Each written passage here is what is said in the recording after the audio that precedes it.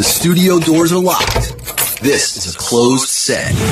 Will Murray. There in the freezing cold 30-degree house, I took care of business. Jason Kaplan. My masturbatory habits have stayed a steady, even flow. Their world. The relationship has deteriorated. No. Their life. What is going on around here? And the Howard Stern back office. You were screaming and fighting and being drunk. No. This is Back Office Radio with Will and Jason. Call 888-STERN-101. It's just Jason and Will spewing some bullshit. It just sounds like there's a lot of nonsense going on with that thing. Like, those guys just say shit, and then, everybody gets all irritated. Everybody gets their feelings hurt. Welcome to Back Office Radio. I'm Jason Kaplan here with Will Murray and Teddy Knitter, where we are going to spew shit and hurt people's feelings for the next 2 hours here on Howard 101. That's what we do, brother. That's all we do. And Teddy, I don't know if enough people know you. Scott Pace said that you're kind of... Yeah, it's okay. It's all right. Thanks, Scott. Maybe we should talk to Al more. Who are you? Thanks. I'm Scott. Teddy, keep your comments to yourself. Oh, thanks. Again, welcome to Back Office Radio, only on Howard 101. If you'd like to give us a call, it's 888-STERN-101. That's 888-783-7610. And there was a lot of Back Office Radio talk on the Stern Show this week, whether or not people care about the show, whether Howard cares about the show, whether people know who Robin is or care about anybody other than Howard. And we'll get into that in a little bit. But we just got back from the Thanksgiving break. How you doing? I'm okay. You look fit and trim. Thank you. Not That's really. like the nicest thing you've wait, not at all. I'm in trouble, Will. I can't, I don't know if you've noticed, today, but I'm having a hard time concentrating. I'm a little spacey, and I had to meditate before the show today, and I fucked up. I use Lexapro. It's an antidepressant. And you do? I do. I don't know if you listen. Clearly nobody knows anything about me. So let me just inform the audience. I'm on Lexapro. I take an antidepressant, and I went to call in my prescription the other day, and it had just expired. Like, I called on the 18th, and it had expired on the 17th or something. And they can't get it. They said they were going to call my doctor, and they didn't call the doctor, and we're leaving this weekend. So basically, I'm going on by Sunday, I'm going to have been off Lexapro for a week. And today I'm feeling the effects. Like, you do? I'm feeling like I'm getting shooting things in my brain, and my tip of my tongue feels numb, and I have a headache, and the meditation definitely helped with it. But I'm like, I have to call the doctor as soon as the show is over. Wow. I need my Lexapro. You're running on no Lexapro this week. Uh-oh. I know. No, this is dangerous. And even like last night, I got home. I worked a very long day yesterday. I work hard.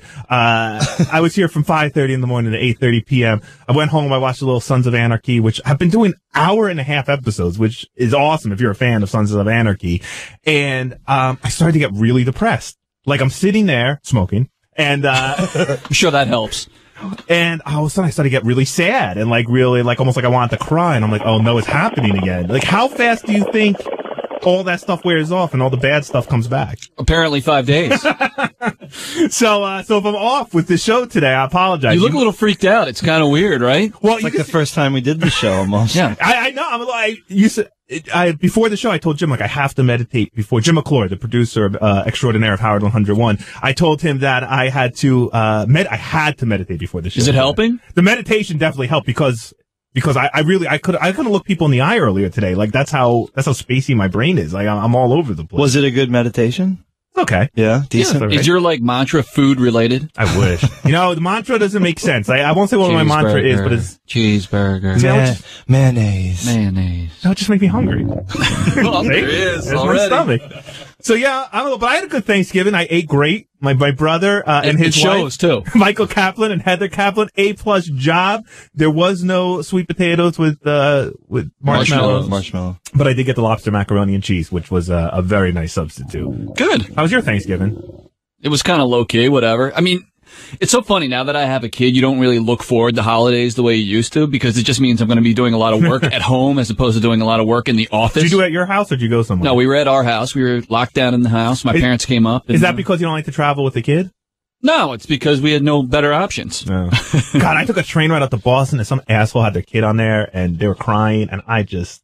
why? Like, fuck off, dude. Just fuck off. Like, don't go. Who needs to go? If I had a kid, I don't think I'd go anywhere for 3 years. Nah, I mean, yes, you're right, actually. Teddy, how was your Thanksgiving? Delicious. What'd you eat?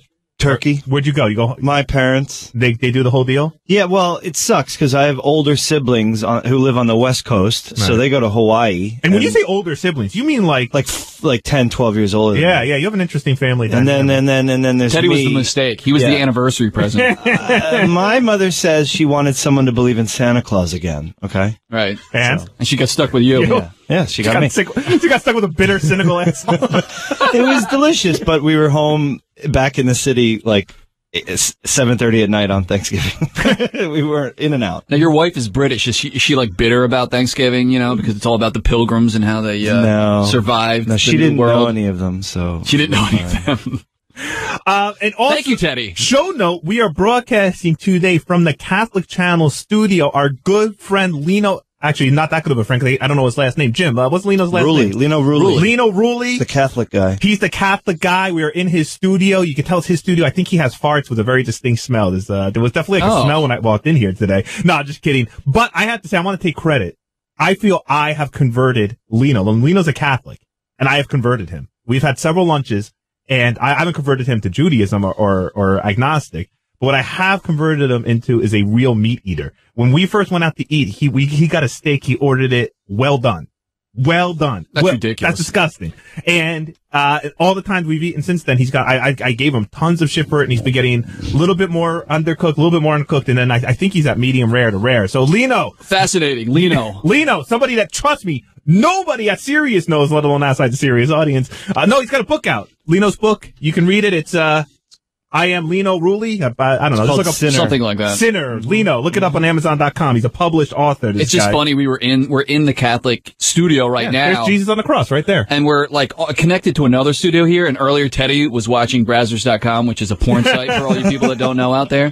And the people were looking in like just shocked. I forgot about the communal windows that kind of separate everything. There's like a big cross in the window. Everything's wrong about it. And what is that cake? Is that like the communal cookies or whatever you eat? What do they call it when you get the Eucharist or whatever?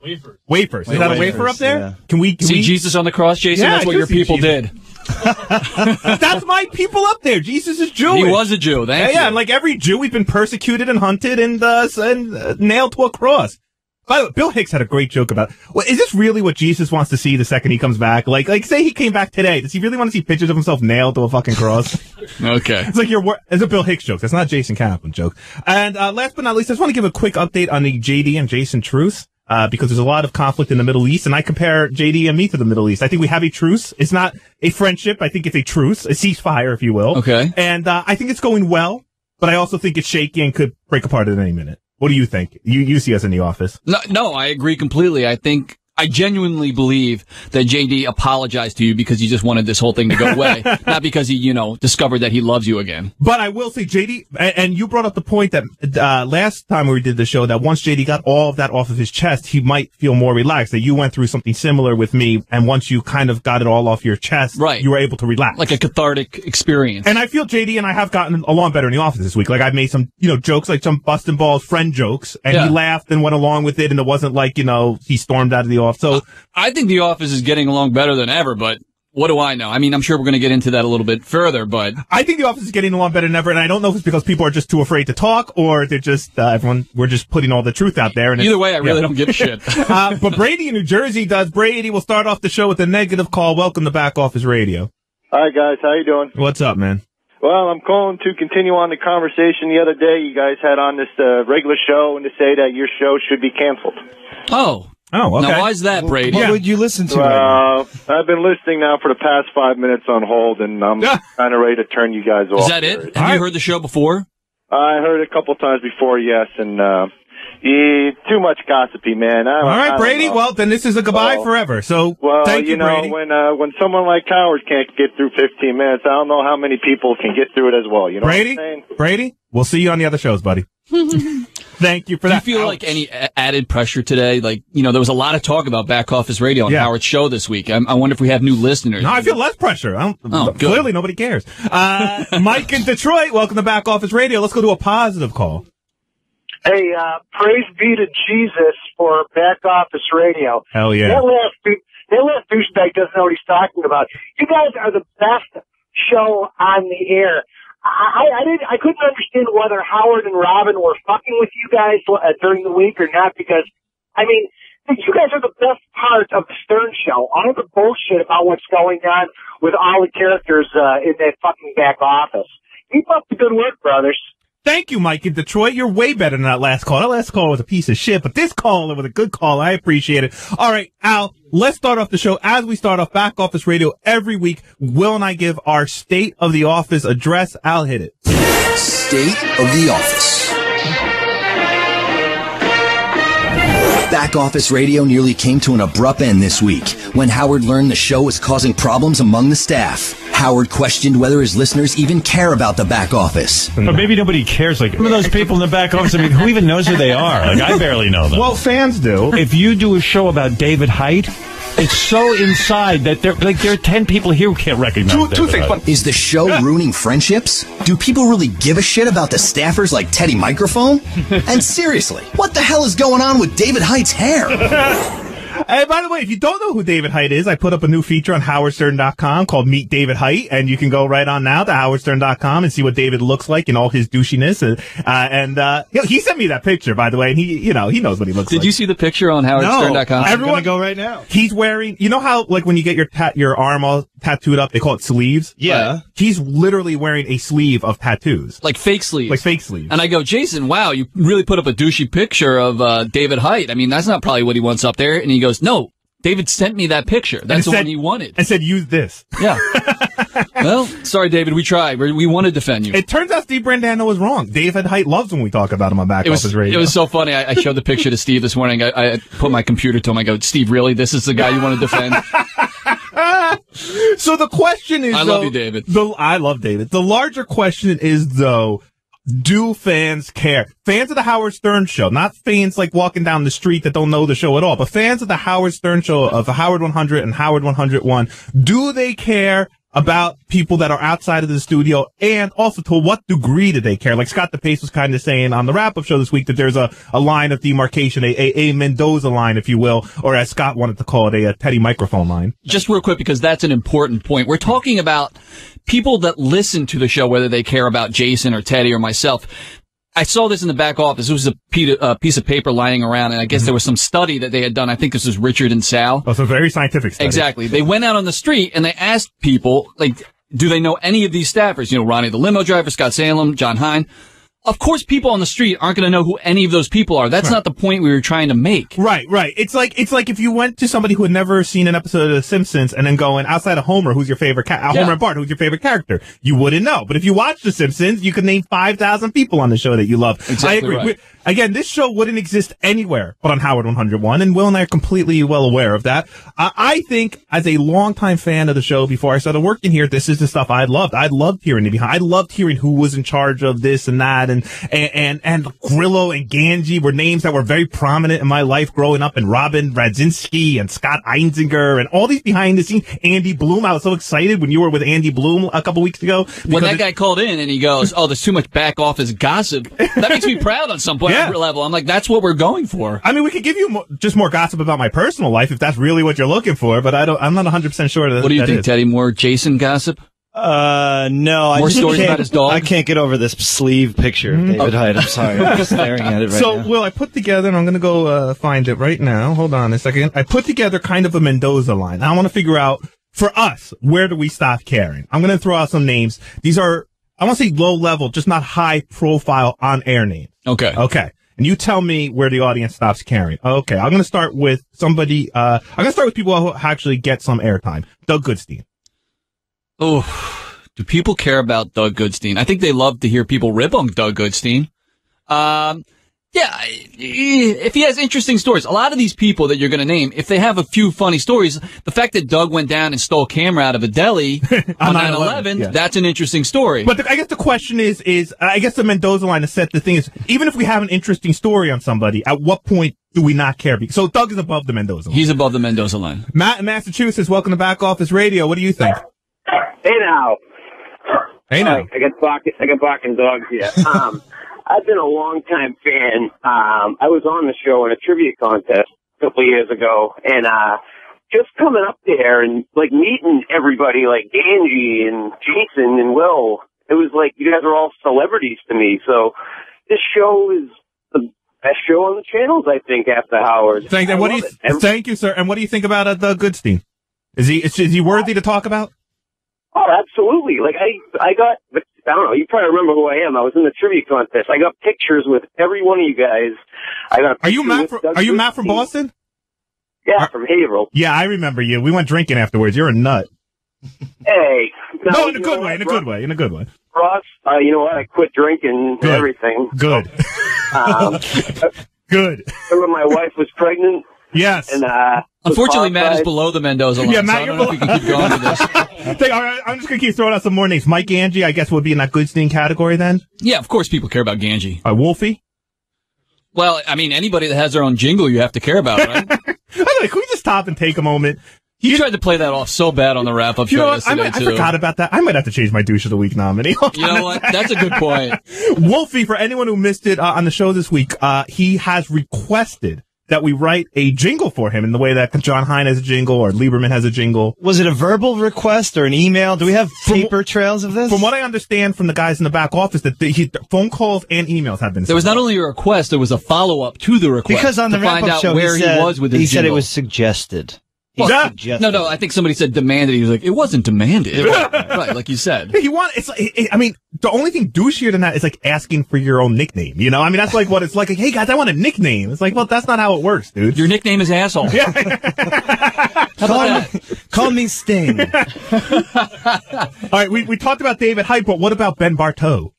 Now he's on Geek Time. He's on air a little bit. Ben Bartow, I think we want to bring in here for an office spotlight at some point. And we're not going to get into anything without his permission. But let me tell you, if we get into some of the Ben Bartow stories, you would care about Ben Bartow. Absolutely. Absolutely. And it's funny, Scott DePace said that nobody cares about Teddy. I have forgotten during the wrap-up show, but later I was like, Howard played all those clips on the air. I mean, he doesn't play a lot of back office clips, but he played the Teddy clips. Yeah, and don't forget, I mean, I used to get the shit kicked out of me all the time when Artie was here. So yeah, right. All right, I'm going to throw another name out. You ready? John Hunterlock. Now, before you answer, talking about an office spotlight, this guy's got a past that would be interesting to talk about. I'll leave it at that. I don't know. And if people knew who he was, like how many times a day you actually hear his voice on these channels? Not only on these channels, but he was also the voice of the Thanksgiving Day parade. Right? Yeah. People really don't care, Will. And he does Shark Week. And as I go over these highlights, I'm going below the Mendoza line. Yeah. Tracy Millman, of course. Yes, they care. All right, I think I found our Mendoza line then, and I'm going to say a name. I've been saving this one. Doug Hurwit. Oh, yeah. Should we rename the line the Doug Hurwit line? Doug Hurwit line. Doug Hurwit is, what does he do, Jason? I don't know. No, what? I don't know. He works on the website. He works on He's an executive. He's an executive. Oh, okay. He's part of. He's an executive? Well, he's part of my team. Holy shit. Does he work for you? I don't know. Oh. Yes. What? I don't know. I haven't looked at the full report chain yet, but yes. So, all right. So we decided that Doug Hurwit, is the it's now called the Doug Hurwit line. So we'll refer to it now as the Doug Hurwit line. And, if you think somebody is above it or below it, let us know. Jim in Rhode Island, welcome to Back Office Radio. This is the greatest show on earth. Thanks, man. No, I'm a huge fan. You guys, it's a great show. And, Jason, you got balls. Unbelievable. I used to cringe sometimes some of the stuff you take people up on, but it's awesome. But, in Lexapro, can I ask a question on that? Sure. Do you get paper refills for that? Is that the type of medicine that you have to get a paper refill, or does it say refill on your bottle? Or no, he gives me this is fascinating. He gives me a 6-month prescription, and then every month I scan it in with my little Walgreens app, and then I go and pick it up. But I got my last one in too late, I guess. Okay, that's what it was then. Okay, I didn't know if you had to do it, because sometimes I know that if you have to call it in, but I guess it was your fault then that you didn't get it. But that totally my fault. I screwed myself. I said I'm an idiot. Hey, Jim, you know who Doug Hurwit is? Say it again? Do you know who Doug Hurwit is? Doug Hurwit, no, but I enjoy all the characters in the back office. I am a listener, believe me. I drive for a living up and down 95, right through New York every day. And I have Sirius since the day I started 6 years ago. I listen to every show. Excellent. On the channels, and you guys are great. Thank you, Jim. Thank you, Jim. If you want to call into the show, it's 888-STERN-101. That's 888-783-7610. Real quick though. Howard said yesterday that people don't even know who Robin is. Now, what percentage of the audience do you think doesn't know Robin? 0. You of really the think it's 0? Of the audience? Yeah. Of our audience? Yeah. 0. I mean, that's what he was referring to, right? The audience? I don't know what. No, he couldn't have been referring to the Howard Stern show audience. He had to have been referring to just the general person on the street. But who cares about that person? I mean, they're not listening to the show. Well, it sounds like you would care about that person when we were on terrestrial radio and you have, whatever. But here we're catering, we're HBO. It's like HBO going, if you work at HBO, if you're a fan of HBO, you're going to know all the shit that's going on in HBO. I mean, you're in that universe. That's who you're catering to, your audience. I don't know. I can't imagine. We have 8 phone calls up. I can't imagine that all 8 people, they all know who Robin is. They have to. It's 100%, right? I would guess, but I'll put everyone back on hold. Howard's the expert. Al in Austin, do you know who Robin is? Yeah, but okay, I'll put you on hold. Hold on, we'll come back to you. Yeah, but Bob, you know who Robin is? Bob in East Meadow? Yeah, of course I do. Okay, thank you. Eli in San Jose, do you know who the black woman who sits in the studio with Howard is? Oh, those big titties anywhere. Come on now. What's up? I said I know those big titties anywhere. All right, that's Robin. Okay, big titties equals Robin. Joe in Fort Lauderdale, do you know who the newswoman of the Howard Stern show is? Sure do. What? All right. He said, sure do. Sure do. Hold on a second. I'm going to pick back up. Hey, Joe in Fort Lauderdale, make sure to get off the speakerphone when we go to you for real, okay? Yeah. All right, I think we get the point. All right, everybody knows who Robin is. All right, so, and let me ask you, do you get upset when Howard says he hasn't listened to the show at all? No, not particularly. I don't either. First of all, I don't know if it's true. Right. I think it probably is true. He's busy in the middle of the day, like most people actually should be. But I do think he should care a little more about what goes on in his channels. But, he says, I leave that in Tim's hand, and he trusts Tim. And Tim, by the way, loves the show. Thank you, Tim, for giving us this opportunity every week. We really appreciate it. He's here to get it done. Will, I did not see this note until right now. It said that you cringed when I got, quote, real with Howard on the air. What is that about? What happened? Well, I talked about it briefly on the news, but you said, Howard, we're getting mixed messages here. Yeah. There's Tim telling us that he wants us to spend a lot of time working on different shows, and there's you saying we want to spend all the time on your show. So I don't know what we're supposed to be doing. Right. And I don't know. It's just like, Howard doesn't want to hear that shit. Honestly, he really doesn't. I know he doesn't, but I don't know. I don't know what dog to follow. I guess is what I'm saying. I don't know who the leader is. I don't know. I find it very confusing, but I love doing this show. What do you think? Do you think I shouldn't have said that? I don't know. Will, that was probably the second day with that Lexapro, so you know. Is that what it was? Did you cringe? Did you cringe only at that moment, or did you cringe when I got up to go in the studio? No, not when you got up to go. I mean, when you started getting a little heated, and I felt like you could totally be like, you know what, fuck it then. I'll just do what I do in the back office, and you'll never hear from me again. I felt like that was coming. Yeah. And that did scare me a little bit. I think the best way to deal with Howard is just say, listen, I agree with you, Howard, and move on from there. Because you're not going to win arguing with Howard. Right. You're 100% right. Now, what about people outside of Howard? I know John Hein was not happy that Back Office Radio was mentioned so much on the Howard Stern Show, but most importantly, got a ton of promos this week. Thank you again, Tim and John Hunalock, one of the guys we mentioned on our our Hurwitz line. John Hunalock, one of his jobs is scheduling the promos for the show. Yeah, I heard it was a mistake that we got too many. Oh, it was a mistake? Oh, it was a good mistake. Yeah. Though. We're not complaining. It's my favorite mistake. But yeah, I'd be angry if I was John Hein. You hear like 4 Back Office Radio promos and none for his show. And Teddy, how did you feel about Scott DePace saying no one cares about you? It's Scott DePace. Can I rephrase that question? Yeah. How did you care about the director of a TV show of a radio show saying that nobody knows you? I don't care. Yeah, again, anything that comes out of his mouth is just show fucking blows in one ear out the other. Well, do you think that Scott is trying to sabotage? Oh, absolutely. Because there was an incident a few weeks ago where, I don't know, in passing, I think we called Brian Phelan an idiot because he didn't vote. Right. And I'll say it right now, Brian, you're an idiot for not voting. Well, he's an idiot because if you heard that rap on the air the other day about how he's worried about the world getting destroyed. I mean, could you sound any dumber than he sounded yesterday? I like the fact that Brian and I kind of watch those documentaries the same way. Like, yeah, there's a solar something in like 4 years. Discovering Neil deGrasse. That guy said it. I don't know. Yeah, you watch this and you go, who's the guy that's listening to this bullshit? And you go, yep, there's the asshole right there. Yeah. Anyway, I'm sorry. Go on with your So he just happened to tell Brian that in passing that we called him an idiot, and I think that was to try and piss off Brian. Right. And then he makes lots of comments on the news about how he doesn't think we deserve a show, and I think ultimately he's just angry that we've trashed him a couple times on the air. He's also becoming, by the way, over the last 3 to 6 months, he's becoming a much bigger on-air presence. Like, he goes down to the wrap-up show on a weekly basis, I think, even with stuff that doesn't concern him necessarily. Right. There was a period when he said he would never go back on the show. Never go down there. And then he would only go down there if they asked for him specifically or if we were talking about him and he wanted to comment. But now he's just on there a lot. And that's not a complaint. That's just an observation that he likes being on the air like everybody else around here. Well, it seems like he's getting along better with Gary. When he was at war with Gary, he was never in that room. He could, he couldn't remember not saying that he thought that Gary was the worst producer. Do you think he hates the show more than anybody else on the staff? I think My nominees for that would be DePace, hates it. John Hein, he's not a fan, but I don't think he hates it more. I can't tell where his emotions lie on anything. That's John Hein. Brandano. Hates it. Lisa G. Hates it. Howard Stern. Hates it. Indifferent to it. JD. Hates it. Okay. And out of that group, who hates it the most? Steve Brandano. Yeah. I think so. I think it's Steve Brandano. Yeah. Brandano, right? Yeah, well, he's the only one that's written a 3-page letter about it. And I know, I'm pissed that didn't come out on the air the other day, that it was not only an email, it was a 3-page email. Yeah. And well, the other thing is, too, Steve's like the first person to quit the show. I mean, he's the first person in the back office to say, even Lisa G hasn't gone so far to say I won't appear on your show. Yeah, we need to talk about that in a minute, too. We'll get to that.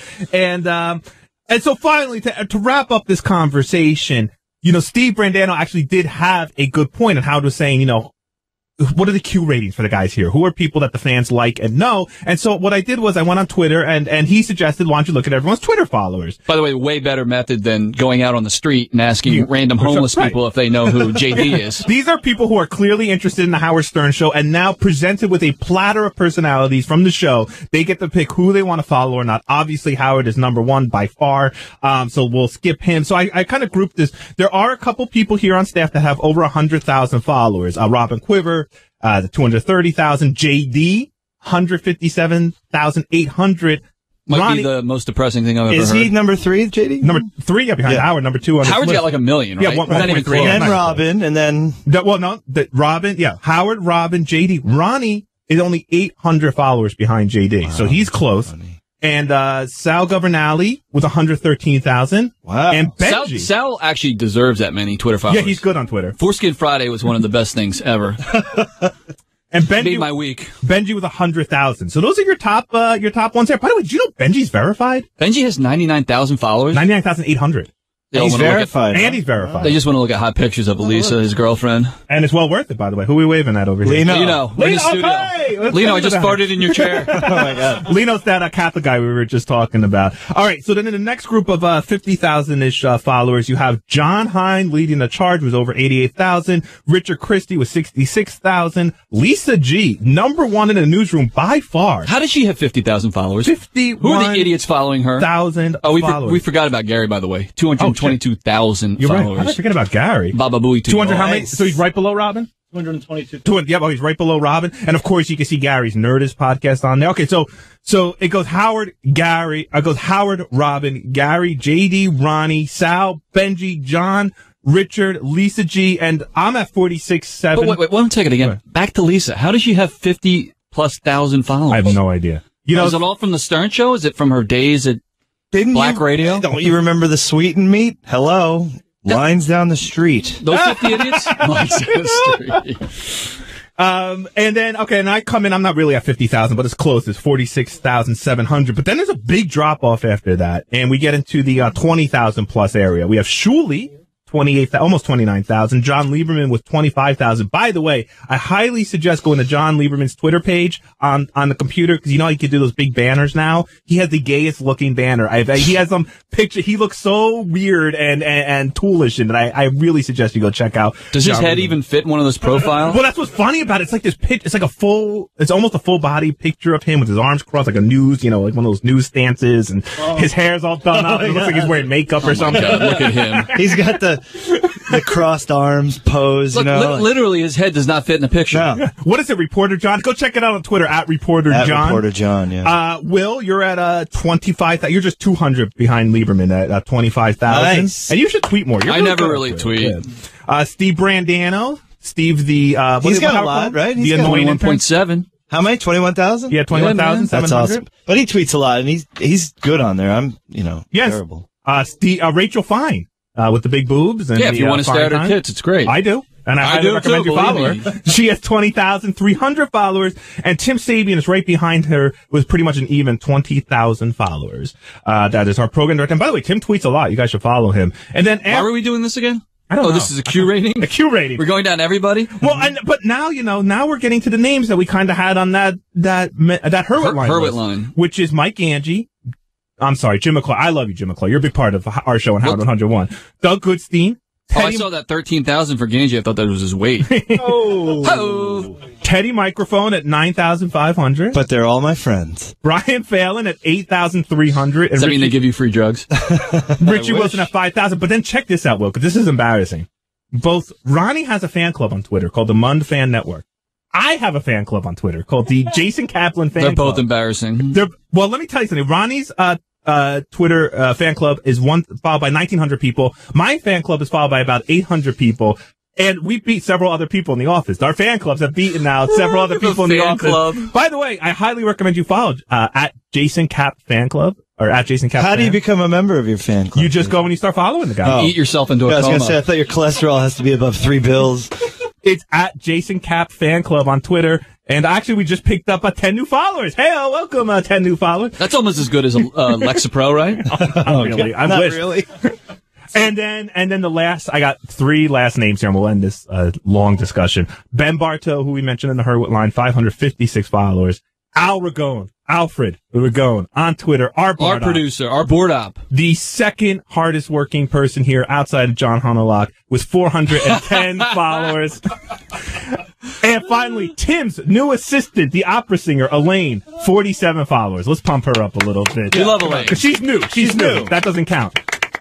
So that's it. So those are the Q ratings. So basically, I think we had it right. I don't know exactly what that proved. Absolutely nothing. It just took up a lot of time. Yeah, really.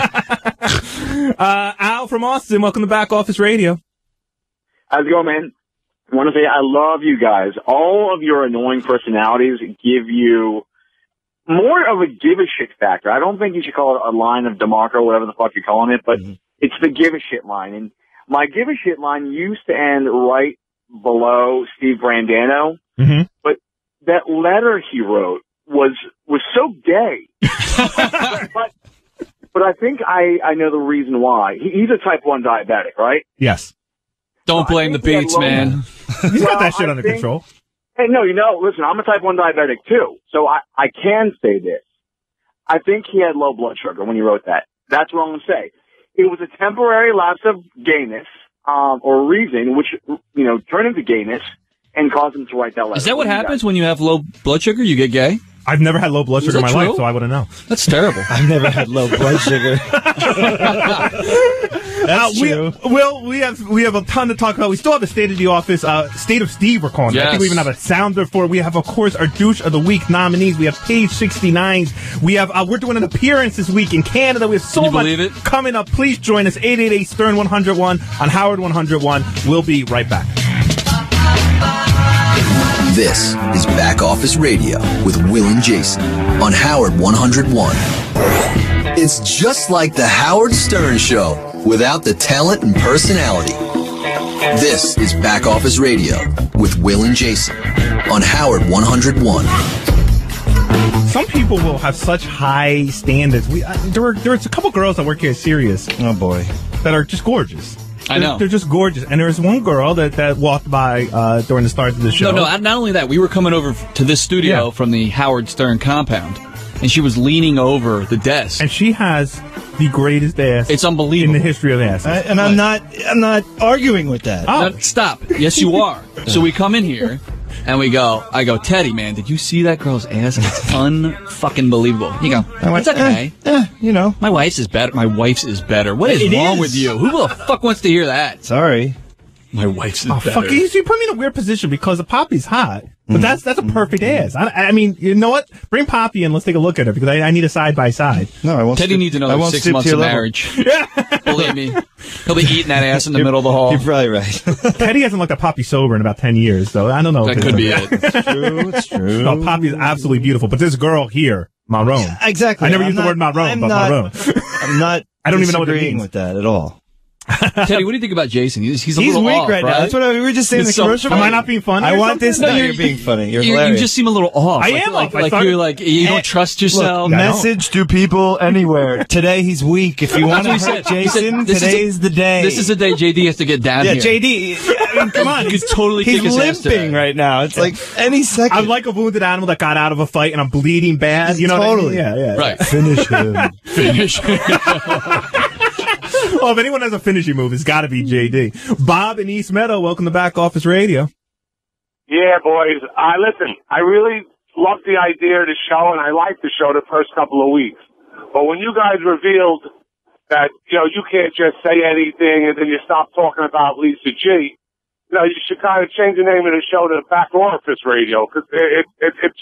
That is the name of the show. Yeah, Back Orifice. I like that. Oh, Orifice. Orifice. First of all, we can talk about Lisa G all we want. Listen, nobody here outside of Howard, and I don't even think Howard can talk about whatever they want, whenever they want on the radio. There's parameters, and we still have to work here. Let's face facts. This show doesn't bring in any money. We don't have any cachet or clout to like Howard does, and say I make this company tens of billions of dollars every year. We're 2.5 idiots. But trust me, that's a good one. But trust me, we're going as far to the line as we can, and you're that's the half, it. by the way, Teddy.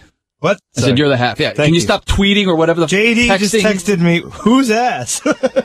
Oh, the girl? Yeah. I don't even know her name. I don't know her name. Anyway, lots of people on Twitter listening to this show. Let me just run through this real quick. Somebody's asking what Tim's assistant Twitter account is, and it is I hate spelling crap. Just look it up. Her name's Elaine Alvarez. She's very here. I'll retweet her on my Twitter account here, and now you could all follow Tim's assistant, I think. Steve Brown says, some of us follow Lisa G in the hopes that she'll eventually tweet a sexy photo. Well, keep waiting. Exactly. Soon, when that book comes out. Yeah. She ain't getting any younger. Somebody else says, I'm looking forward to more David Height talk. That comes from Ryan and Raleigh. And, I don't know. Oh, somebody says, Jason just said, you guys have a platter of personalities. Is there any part of your brain that isn't always thinking about food? I was going to say, you read that because it had platter in it, right, Jason? Well, I said platter, yeah. Anyway, if you'd like to call in and join, it's 888-STERN-101. And if you'd like to follow me on Twitter, it's @SeriousJ. I can't believe I'm losing to Lisa G. That's fucking bullshit. We do have another State of the Office that we didn't get to, and it's about one of our favorite topics on the show. So favorite that we've given it his own name. State of Brandano.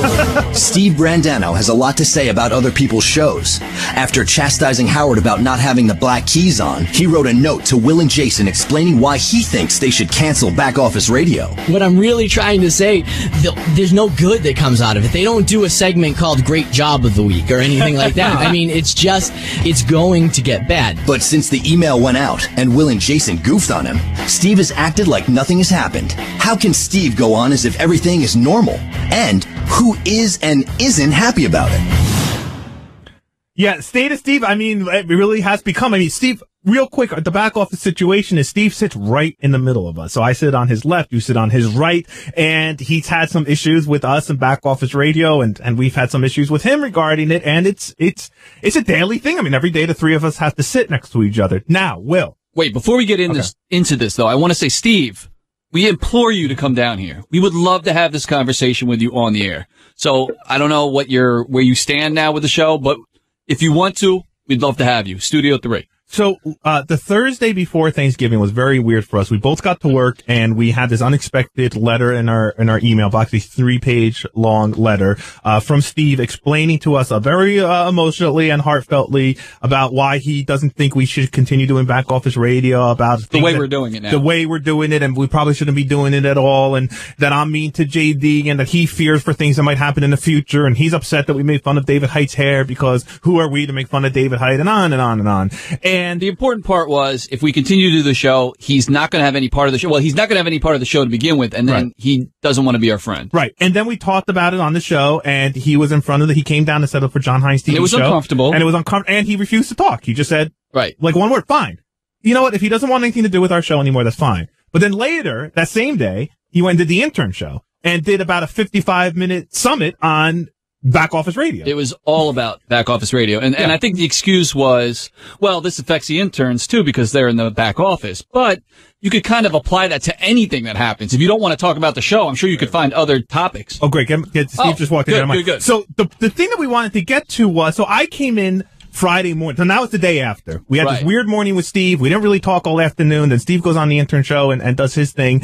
And we came in Friday and I didn't know if it was going to be weird or not. And it wasn't, right? No, it wasn't. Okay. Wait, hold on. We're building up and here. this is not, we're not getting confrontational about it right now. I come in and Steve acts like nothing happened. Right. And I love that. I'm like, thank God. Like, I wish everybody was like this. Like I wish like when Ralph and I have a thing, like we could just come in the next day and act like nothing happened because I hate having, a half hour fucking, emotional talk with a friend and blah, blah, blah. So I'm through, and I was supposed to go to Steve's house that weekend to watch football and, we had this completely normal day together. We did Geek Time. Everything went great. And afterwards, I'm like, so am I still coming over this weekend? He's like, yeah, of course you are. And then I came over Sunday. We had an excellent time. So basically, ever since Thursday, ever since the intern show, things between me and Steve have been like nothing ever happened. Right. And I'm thrilled with that. Okay. I wish everybody was like that. How do you feel? Well, no, I mean, things have been as normal. We've had a great relationship, but I don't like it as much as you do. I'm not as comfortable with that. I felt like there was no resolution to it. I don't know where he really stands with us. Hold on, guys. You guys took my email. Yeah. And read it. Some of it. And what I said in the email. No, okay. I don't have a problem with anything that you guys have done to me. You guys keep saying, like, he's taking this personally. You guys haven't hurt me in any way. I don't feel like. All I said to you guys was, if you keep doing this, no one's going to be friends in the office. I thought what Jason did to JD was really messed up. You're making it sound like it was a warning as opposed to the letter felt much more like an ultimatum. Like, if you continue to do this show, we are not going to be friends. Jason on Wednesday. If that guy was there on Thursday or continued to be here, I could not be friends with that guy. And that's what I was saying in the letter. But the next day, Jason was calmed down and it was fine. And so I was fine with him too. The show is going to continue, and you know that we left things kind of weird after the show on Thursday. So it's like we just pretend like nothing happened. Don't you think that's kind of weird? We did another show after you guys, and when we came back, you guys were gone. Fair enough. So, but then the next time we see you, which is Friday morning, right? I was nervous walking into the office Friday. I don't know if you noticed. And I'm nervous in the sense that, like, is this, sorry, I didn't mean to talk over, but I'm nervous in the sense that, is it going to be weird between me and Steve? Like, I definitely walked in with some hesitation Friday morning going, what am I walking into? And like I said to you guys before, it's not, I'm fine. I'm fine. So did you feel after you got that off your chest, it was kind of life is normal I wanted again? You guys to know where I stood with what I felt about the show and how it was on that Wednesday. Because, and like I said to you that morning, I know the letter was addressed to both of you guys. My problem was that Jason was out of control, and it didn't seem like you say you were going to defend JD that day. My only problem with you is that it seems to me like you're encouraging Jason to be that way, where what I'm trying to do is discourage Jason from being that way and not promote it on. It's weird to compare him to this, but it would be like if I saw my friend beating his wife, and I'm just like, one guy is going like, hey man, I know he's beating his wife, but it's not my wife and it makes good radio. And I'm just saying, hey man, I can't be friends with someone who's beating his wife. And by the way, the guy I know, if you were beating your wife, Steve, I'm not talking about you, Teddy. I'm not talking about you. Punchy punch. And that's all. And it's like, I didn't like seeing Jason like that. Certainly with JD, who I've seen both be cool together. And that's where I stand. It's not, and like I said, I don't want you guys to cancel the show. I just don't want to see that craziness that we saw on Wednesday. Well, again, I don't want to rehash everything. I don't, I thought I came off like a douche personally on the wrap-up show, but I don't think I treated JD horribly, and I still don't think I treated JD horribly. And you say I admitted I do. You did. I didn't. You said on Wednesday the way you were so fired up and you wanted to ruin his life. Yeah. Yeah, well, that's the guy that I don't like. You weren't and like then he that. apologized. Okay. All right. So that's great that he did, but that's crazy and scary, and I didn't like that. Well, and I can't stress this enough to you guys. You can say what you want about me or whatever. It's not, you guys keep going, no one hates the show more than Steve. No one, takes it so personally like Steve. I'm fine with you guys. I'm looking forward to this weekend, and, I just don't want to see all of us hating each other. That's all. Hey, real quick. Does that make sense to you guys?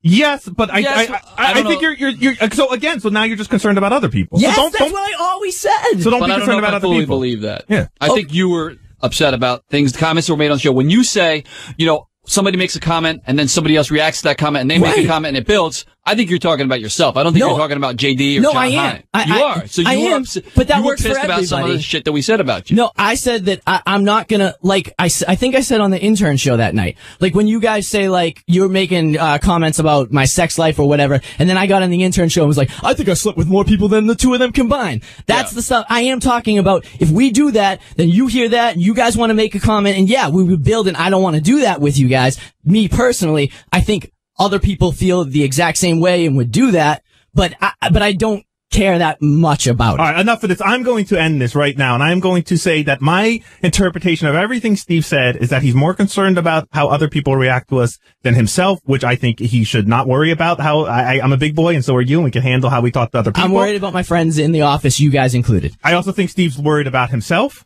And bringing up comments. And, again, without getting into it, you do that on the intern show. Maybe you've changed, but things that I have said in the office, not thinking that anyone was listening or taking note, ends up on the intern show. So, your hands are dirty well, too. then please, Tim, who's listening to this and loves the show, and anybody else, I don't want to do the intern show anymore. Whoa! My friends are way more important to me than this. And if it means that, I can be friends with all the people that I'm friends with, please, I no longer want to do the intern show. Well, we've never, our Is that a friendship, Back Office Radio exclusive? I think it is. I guess so. Our face just turned white. I think I scream it in the office all the time and have for 3 Jim years. running down but, here. Did you just quit the intern show? No, I didn't quit the intern show. No, The you want to intern be show is my responsibility. You're I have T. to do Jones. it. You're begging people to stop listening to it and to get canceled. Did I say don't listen to the intern show? No, I didn't say don't listen to the intern show. I said if it's gonna mean that what I'm doing on the intern show, which I don't think we've done in a long time,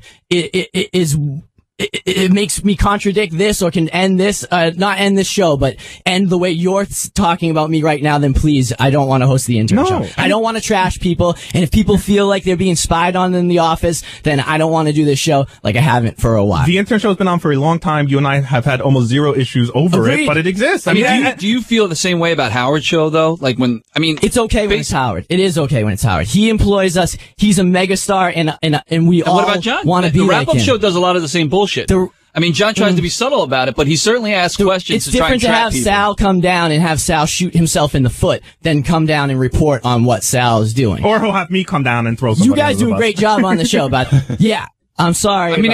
This is interesting just because I feel like this is more honest conversation than we've had in the back office this entire week. I know we've been friends and the rest of it, but like I said, I just didn't know where I stood with you, and I guess it's nice to know on some level. I got no problem with you guys personally. I can't stress that enough. Brian on the phone, you think Steve is awesome.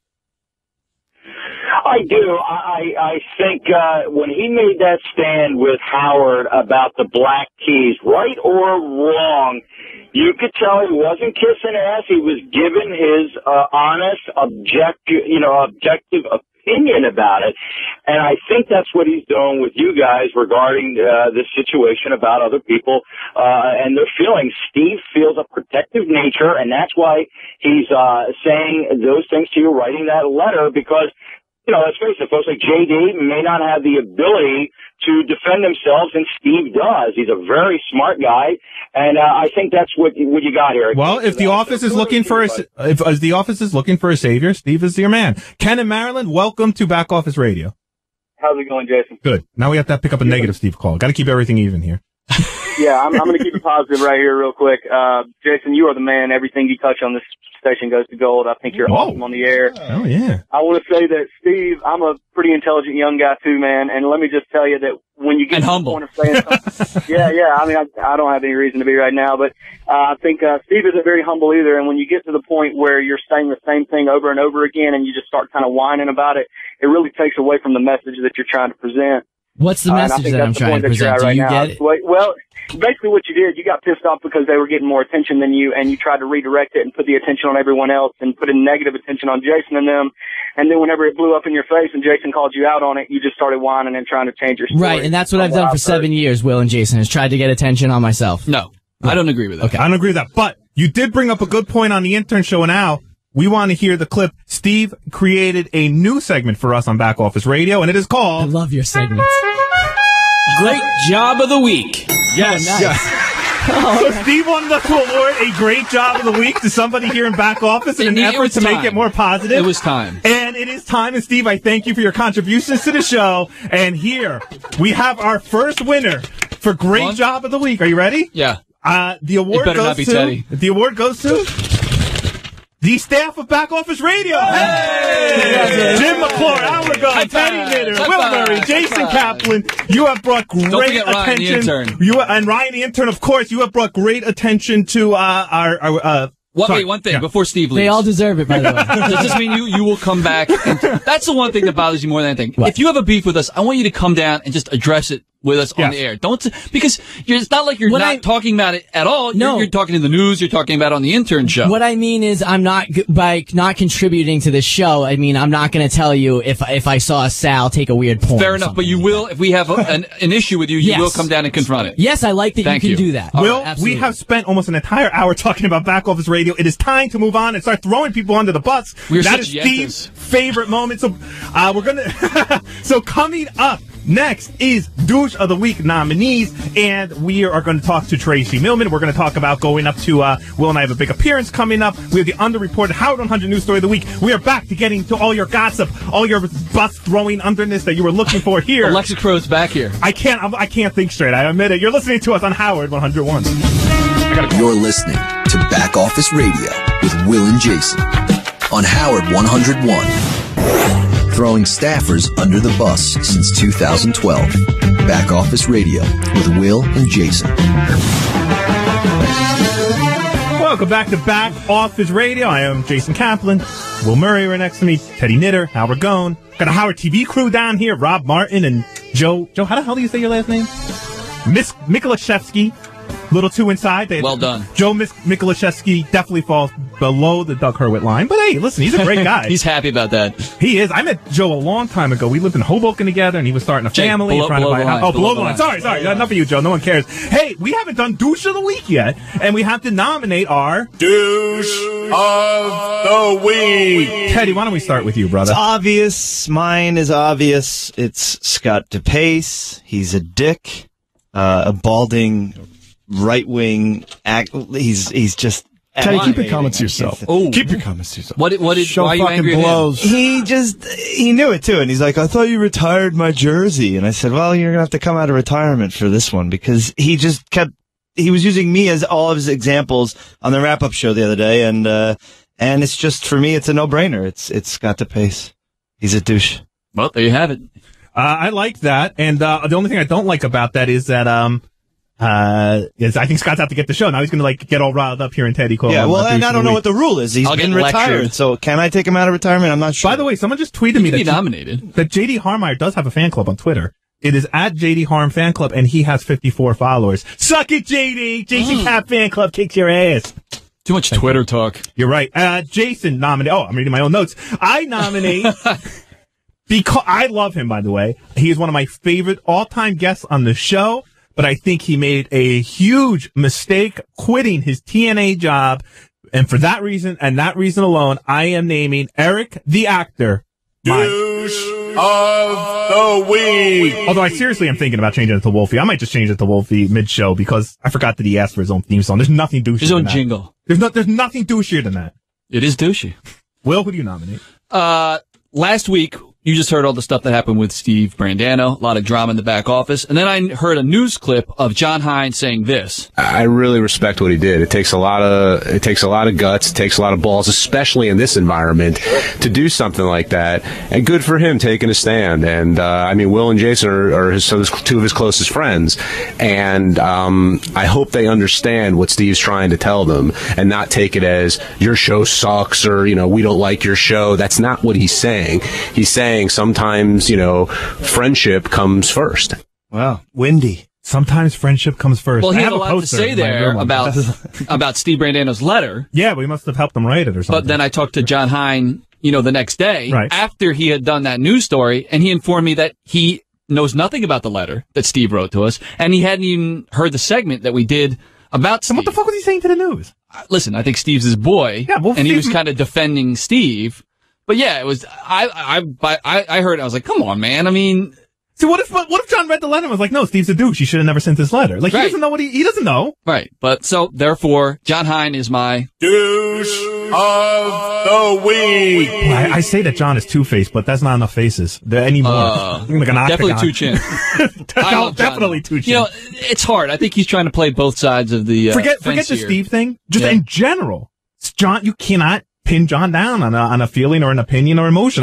It's one of the things I don't like about him, honestly, is that I feel that sometimes I don't know when he's being honest and when he's being political. He has taken the show better than anybody, though. He in has. the back office. You know why? Why? He's fucking smart and he's being political. He's smart, but it's smart, so give him some credit. All right, so again, to go back a little bit to the who knows who you and I are or anybody is, we have a big appearance coming up this weekend. This is weird. You and I never get to do appearances ever. But a couple years ago, these guys, these great guys up in Canada, they're a family, they own a business, they have some money, and they're giant Howard Stern fans. So a few years ago, they hired Richard and Sal to go out and party with them, essentially, and hang with them for the weekend.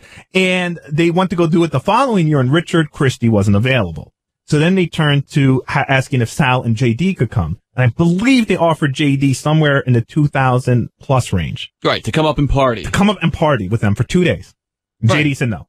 No. Like an asshole. Couldn't leave his apartment. Right. So then they went to me and you, and talking about our Q ratings, I think we got offered JD's 2,000 to split between the two of us. Which my head was spinning. By the way, you were offered to hang out with me. Nobody wants to hang out with me. To my friends in Canada, I apologize if you don't like us talking about the money you spend. I'm not one of those guys here that doesn't like. I'll talk about money all day long. Yeah, this is what I was offered. So this year they came back and they cut Sal out this year. Yeah, I know. I went back and told Sal we were going up there this weekend. He's like, "What? I'm out." So these guys are spending. I think we lowballed him. That was the problem. I think so too. And you know what? Good.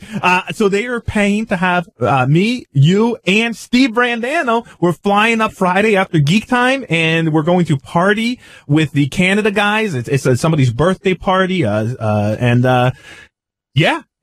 What is that? It's so weird. All right. So last year we go, and Will and I have never done an appearance before. And this isn't like the block party where you go and say something up on stage. This isn't like a meet and greet where people come and go, "Oh, hey, Will, nice to meet you. Can you sign something?" This was literally just hang out with these guys. No, it's hanging out with these guys. And I don't know. I'm not very good at, talking with new people, and Jason's much better at it, even though he claims he's not. And Sal's the best. He's he can talk to anybody in a room. So it was great having Sal to hang on. Sal was like year. the MC. Yeah, we just kind of hang behind Sal and laugh at his dopey jokes, and that's it. Now we have no Sal, and we know Brandano's not going to take the lead. So now, Jason, I'm counting on you to be the entertainment for the weekend. I'm going to have to be the Sal. I know I am because I'm that guy. But Sal really was like the mayor of that party last time. Like, he knew everybody. He's making jokes. He's walking up to like their grandfather and going, "Hey, grandfather, so and so, let's get you laid." He's like the mayor of the party. And Are you prepared to whip out your cock, Sal style? How many times did he do it? First of all, when I take out my dick, there's nothing whip about it. It's just kind of like a, yeah. Oh, well, thanks for the invite, guys, because I would have gone. I know Teddy's very pissed. I'm very angry with you. And that kind of sucks because Teddy would be a lot of fun. You could have billed it as like a back office radio thing. Well, this was before back office. I don't even want any money, man. I would have just gone up to hang out. Well, come on up. No, forget it. You got Steve now, so you don't need me. Well, you would be a part. You don't need me. Steve, stop drinking. It's so much fun. I know. No, I'm worried that might be an issue. I mean, again, to preface it, I love Steve. I love hanging out with Steve. He's one of my best friends in the world. But if you're talking about going out for a party, and you got a guy that no longer drinks, Teddy, drinks enough for four people. Believe me, I don't no longer drink. Teddy doesn't have that problem. Yeah, Teddy has no problem. Canada, your loss. Yes. So, but it's a lot of fun. Last time they picked us up at the airport, we drove. They took us out right away to what they called the best cheeseburger in Canada, and it was an A+ cheeseburger. Thank you for that. We had poutine, which was the cheese fries and gravy and mozzarella, very similar to disco fries in New Jersey. That was the best. We come back from Canada. And, it was a lot of fun, actually. Those guys were really good guys, and there's all these hot chicks running around at the club and all that. Sal and I are like talking. We're bullshitting about the girls, and Jason comes into the Offices, dude, how about that poutine? That's the one thing. That's, of course, right to the fucking food. Is that what you say, poutine? Poutine. Yeah, That's what I call it. With a P. That's right. Yeah, P. That's how you spell it. Poutine. Yeah, poutine. Oh my God! And it sounds fancy when you say it too. It doesn't sound like you're getting cheese fries and gravy. It sounds like you're getting something fancy. Well, I hope you both get food poisoning. Teddy, I would love for you. We'll talk to them about you for next year. Yeah. Oh, great. They listen to the show next year. Is there anybody you would pay to hang out with? Pay? Or anyone? I mean, on our level, though, that's the other important part. It's not like they're hiring Howard Stern for the weekend. I mean, if I didn't work here and I wasn't friends with them, I'd probably be really curious about what it's like to hang out with JD. I would. I don't know how much I pay, but I think I'd pay $100 or $200 for him to come to the I'd party. like to put him in like a cage for the weekend and pay people they can poke him with a stick. Well, speaking of appearances, of course, the Ronnie Mund block party is a huge feature on the Stern Show and in all of our lives now, thanks to Ronnie and Scott and Shuli. And there is a Harrah's coming up in January. They're going to be in Harrah's in Atlantic City doing a poker tournament. And they invited me. They invited you, Will, right? I think they invited everybody who works here. And the thing is that it's a except Doug Hurwitz. Yeah. It's a non-paying gig.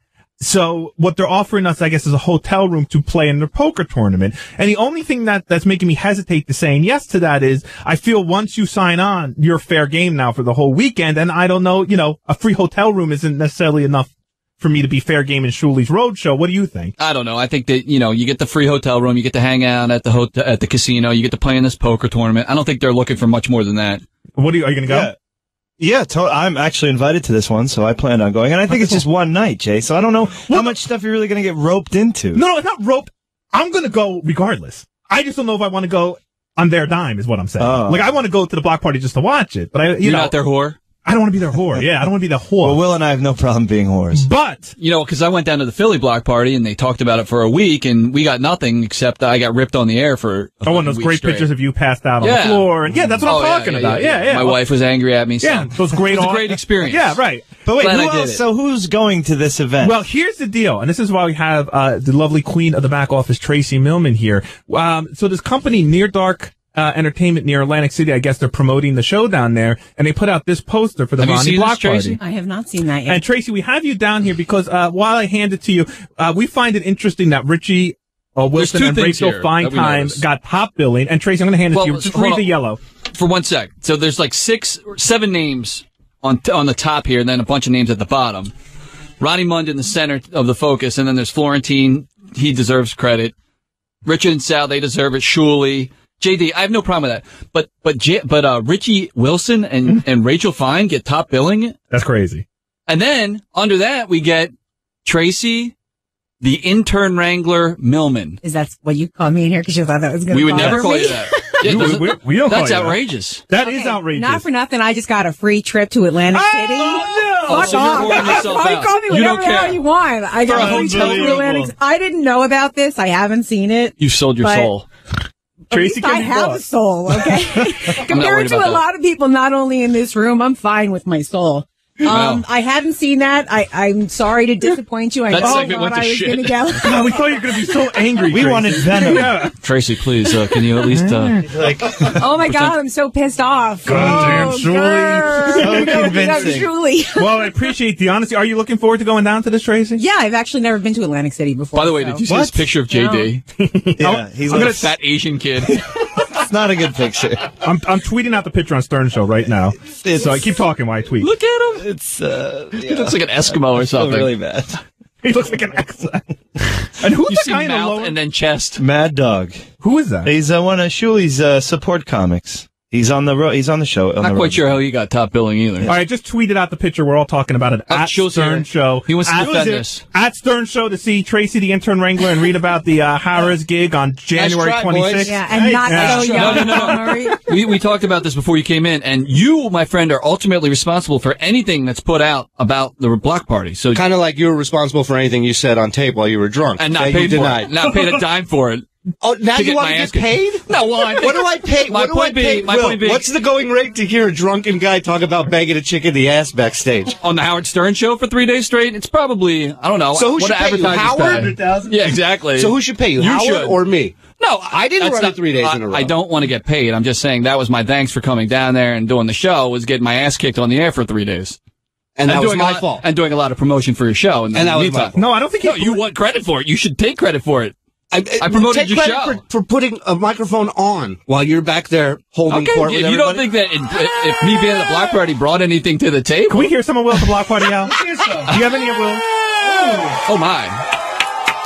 All right, I don't care if I have a good joke tonight. This is fucking awesome. Go to Clean Box Entertainment for more of this. I tell you, we try to book shows every weekend now, and every time all we hear is Will going to be at the show? Eli Manning is a retarded-looking piece of shit. Fuck Thank New you. York. 4 wins better than the Eagles, asshole. I can't even say anything about that. What am I going to say? I just drove up here tonight with Scott fucking DePace. There he is in the... Oh!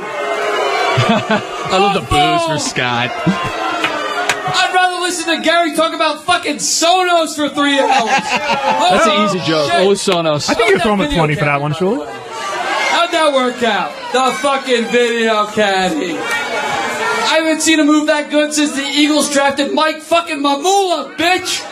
That's a very inside Philly. Did you get that, Teddy? But no, I'm not here to Mike shit on Mamula? Scott. I'm here Boston to introduce my boy, the love of my life, the great J.D. Harmeyer. Listen to that pop. 160,000 Twitter followers. Let's bring this down a little. So how long did you do on stage? Were you I on don't know, like 2 minutes, probably. Oh. No, I did a few more jokes than that. Surely what I was saying that kind of led into this conversation is I feel once you accept, anything from the block, and this is totally fair, by the way, but once you accept anything from the block party, you're now part of that block party weekend in the way that Will was, became part of that block party weekend. And what he's saying is, I don't think it's so much of a thank you. It's I don't know if I want to go through that again. What I got out of it. Well, then you shouldn't get shit-faced. The block party show... date raped me. The block party show has nothing to do with Will's actions. I asked him, it's near where he lives. I said, do you want to come by? The fans would love to see you. He said, sure, I'll come down. I didn't invite him in hopes that he would be a drunken mess backstage. You just got lucky. I got lucky. You're right. Well, listen, you never know what you're going to get at one of these shows. Go check out cleanboxentertainment.com. And sure, I think I am going to come down for the poker tournament. What's your deal? What's wrong with your vagina? You don't want to what? I don't want to whore myself He's out. going all Who the Brandano fuck's on you. calling for you? Just get the fuck out there. Sequoia's calling for me. He keeps twittering me or texting me. Somebody's giving your hairy ass a free room. Fucking get in The it. fact that anyone gives a flying fuck about any of us Exactly. is impressive. Shuli.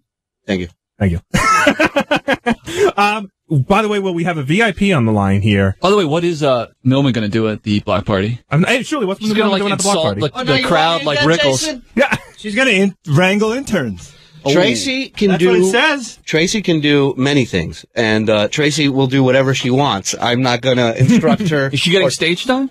I was thinking because so many people from the show are going to be here, I would like to at least bring people out on stage at the end to at least say hi to the fans and just say hello. So, yeah, I want to bring all you guys out on stage. Teddy, But we just have to play poker, right? Well, yeah. And does the buy-in on you? No, you guys are bought in. You have seats in the tournament. I'm in then. Yeah, you're in. Sequoia, I'm in. I don't want to text you. I'm in. Julie, we were talking earlier about how Sequoia's below the Hurwitz line. The Hurwitz line, exactly. Was there a Hurwitz line for who you invited to this poker tournament? No, you know what? Harrah's, where we're holding it, there are huge fans of the show, and they wanted anyone and everyone from the show. Is Doug Hurwitz going? No, Doug is not going. You remember, this is the place that hired Scott the engineer to DJ. Right, Oh, Scott Jesus. and Ronnie. Now that's a party. Yeah, drove him in a limo out there and everything. What was that guy's name? Hollywood? DJ Hollywood. DJ Hollywood. Yeah. I believe he's now DJ Skid Row after working with Scott. Derek? Oh, is that who you're pointing out? No. Oh, hold on I'm a pointing second. to Derek, our VIP. hold on one second. I'm going to put you on hold. I'm and about I'm to have my legs broken. to our, Someone's getting choked out on Back Office Radio. for the first time on Back Office Radio, welcome Richie Wilson. Richie Wilson from Howard TV. Welcome to the show. Hello, all. Love the show. What's up, buddy? Hello. Keep the show going. Thank you. I had no idea about the poster. I said to Shuli one day, I was like, yeah, I'll go play poker. And then next thing I knew, I was on a poster. I love it. I had no Richie idea. gets it. He knows. Of course he does. I saw it on Facebook, and I was like, well, what the hell is this all about? I was like, where'd this come from? By the way, Richie, during the show, and I'll do it during the break, but during the show, Rachel, your wife, tweeted Back Office Radio, a nice bikini shot. I'm going to retweet She to everybody. did? Yeah. What? Yeah, I'm going to retweet it out to everybody. Thank you. You have a wonderful, wonderful Richie, I'm wife, sure you're Richie. tired of hearing it, but I mean, goddamn, your wife is She's a beautiful good woman. man. She puts up with my shit. Yeah, right. Added bonus. Yeah, and I get to play with those punching bags. Does it get crazy with you? Because we always talk about you on here is like, when you get in a bedroom, it could get ugly. Like you got, the choker and the stretcher and all kinds of like medieval torture devices. Are you guys do any of that kind of stuff? You do that to girls that you don't want to marry. Oh. That's the whole catch. You do it to them and you get the hell out of there. Good. I'm glad to know you're having boring sex like the rest of us. Hey, I'm married. It's over. So, Richard, are you getting paid to go to the block party? You're just posting material. It's a weekend in Atlantic City. Oh, well, yes. Exactly. Yeah. I mean, by the way, everybody else I just went up on Richie. Richie, I'm so sorry. Now you're getting choked out. Since when did Atlantic City become a destination? I mean, Atlantic City, it's nice, but. I didn't know it's standing Have you not been to the new Harrah's? I mean, I'm not doing a commercial for him, but it wasn't blown away? Amazing. The Atlantic nightclub at night is, dude, we're going to have a lot of fun. No, I don't doubt it. But not as much fun as you guys and Steve up in Canada. I mean, it's fine. Atlantic City is not a destination. Like Will and I have lived now, in New Jersey, New York area for 10, 12 years, and not once has Will returned to me and go, hey man, let's just go have an Atlantic City weekend. I don't know. Atlantic City doesn't have that kind of pull, that cachet. No, it's a bunch of Asian ladies that take a bus from Philadelphia to play the slots. Now, talking about appearances though, a man who is completely out of his mind. It is Derek from Canada who is dropping all sorts of crazy cash on me and Will and Steve Brandano to come up this weekend. Derek. Welcome to Back Office Radio. What's going on, boys? What's going on? We're not on speakerphone, are we, sir? No, we're not. Okay. Can you hear me okay? Yeah, you're a little echoey, but it's fine. Derek, why do you hire us? Let's just get it out there. It's fun to have you guys up. And my brother, you guys met Stuart. It's his 30th birthday. So happy birthday, Stu. Surprise to him. Thankfully, he's out in a loader right now, so he can't hear this. Yeah, we're having you guys back up. I feel bad that you guys let on to Sal that you guys are coming and we're not bringing him this time. I know. He was pissed, too. Was he really? Oh, shit. Well, we'll have him next time again. That's all right. You can just pay us more. We just wanted to mix it up. You guys were up once. Sal's been up twice, so this will be your second time up, and Brandano's first time. It's what about What about Teddy? Yeah, He's very upset. Still never been. Well, get on the flight, man. The guys there have the flight info. I don't give a shit. We'll get a room. I was really hoping he'd say, "Who the fuck is Teddy?" Who the fuck is Teddy? Nobody really knows. But hey, Derek, who's your wish list? I know you tried to get JD and you couldn't. You couldn't match whatever price he was looking for. We kind of had a half-ass meet and greet with JD. When the guys were up to Toronto for the Ronnie Munn block party, we had the party bus out and we provided transportation to the guys all day on Saturday. So we got to hang out with JD a bit. But yeah, we originally wanted JD to come up last time, because he was talking about he was kind of jealous about the Kardashians making all this money on appearances. So I said on one of the wrap-up shows, hey, JD, here's some money. Come up here. When you say, when you say some money, how much, do you mind saying how much you offered him?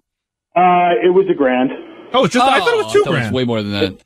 Yeah, it was $1,000. Well, still $1,000 is nothing to sneeze at, by the way. Yeah. What? No, and you guys know how we party, like all expenses too. Like the flight was included, transportation around, strippers. We were treated like dinners, VIPs, whatever. and I have to say, these guys own their own party bus. Like they own one of those buses with like a stripper pole in it and a DJ, and I mean, it's just crazy. Yeah, that's where you travel. That's how we go from the airport to around town.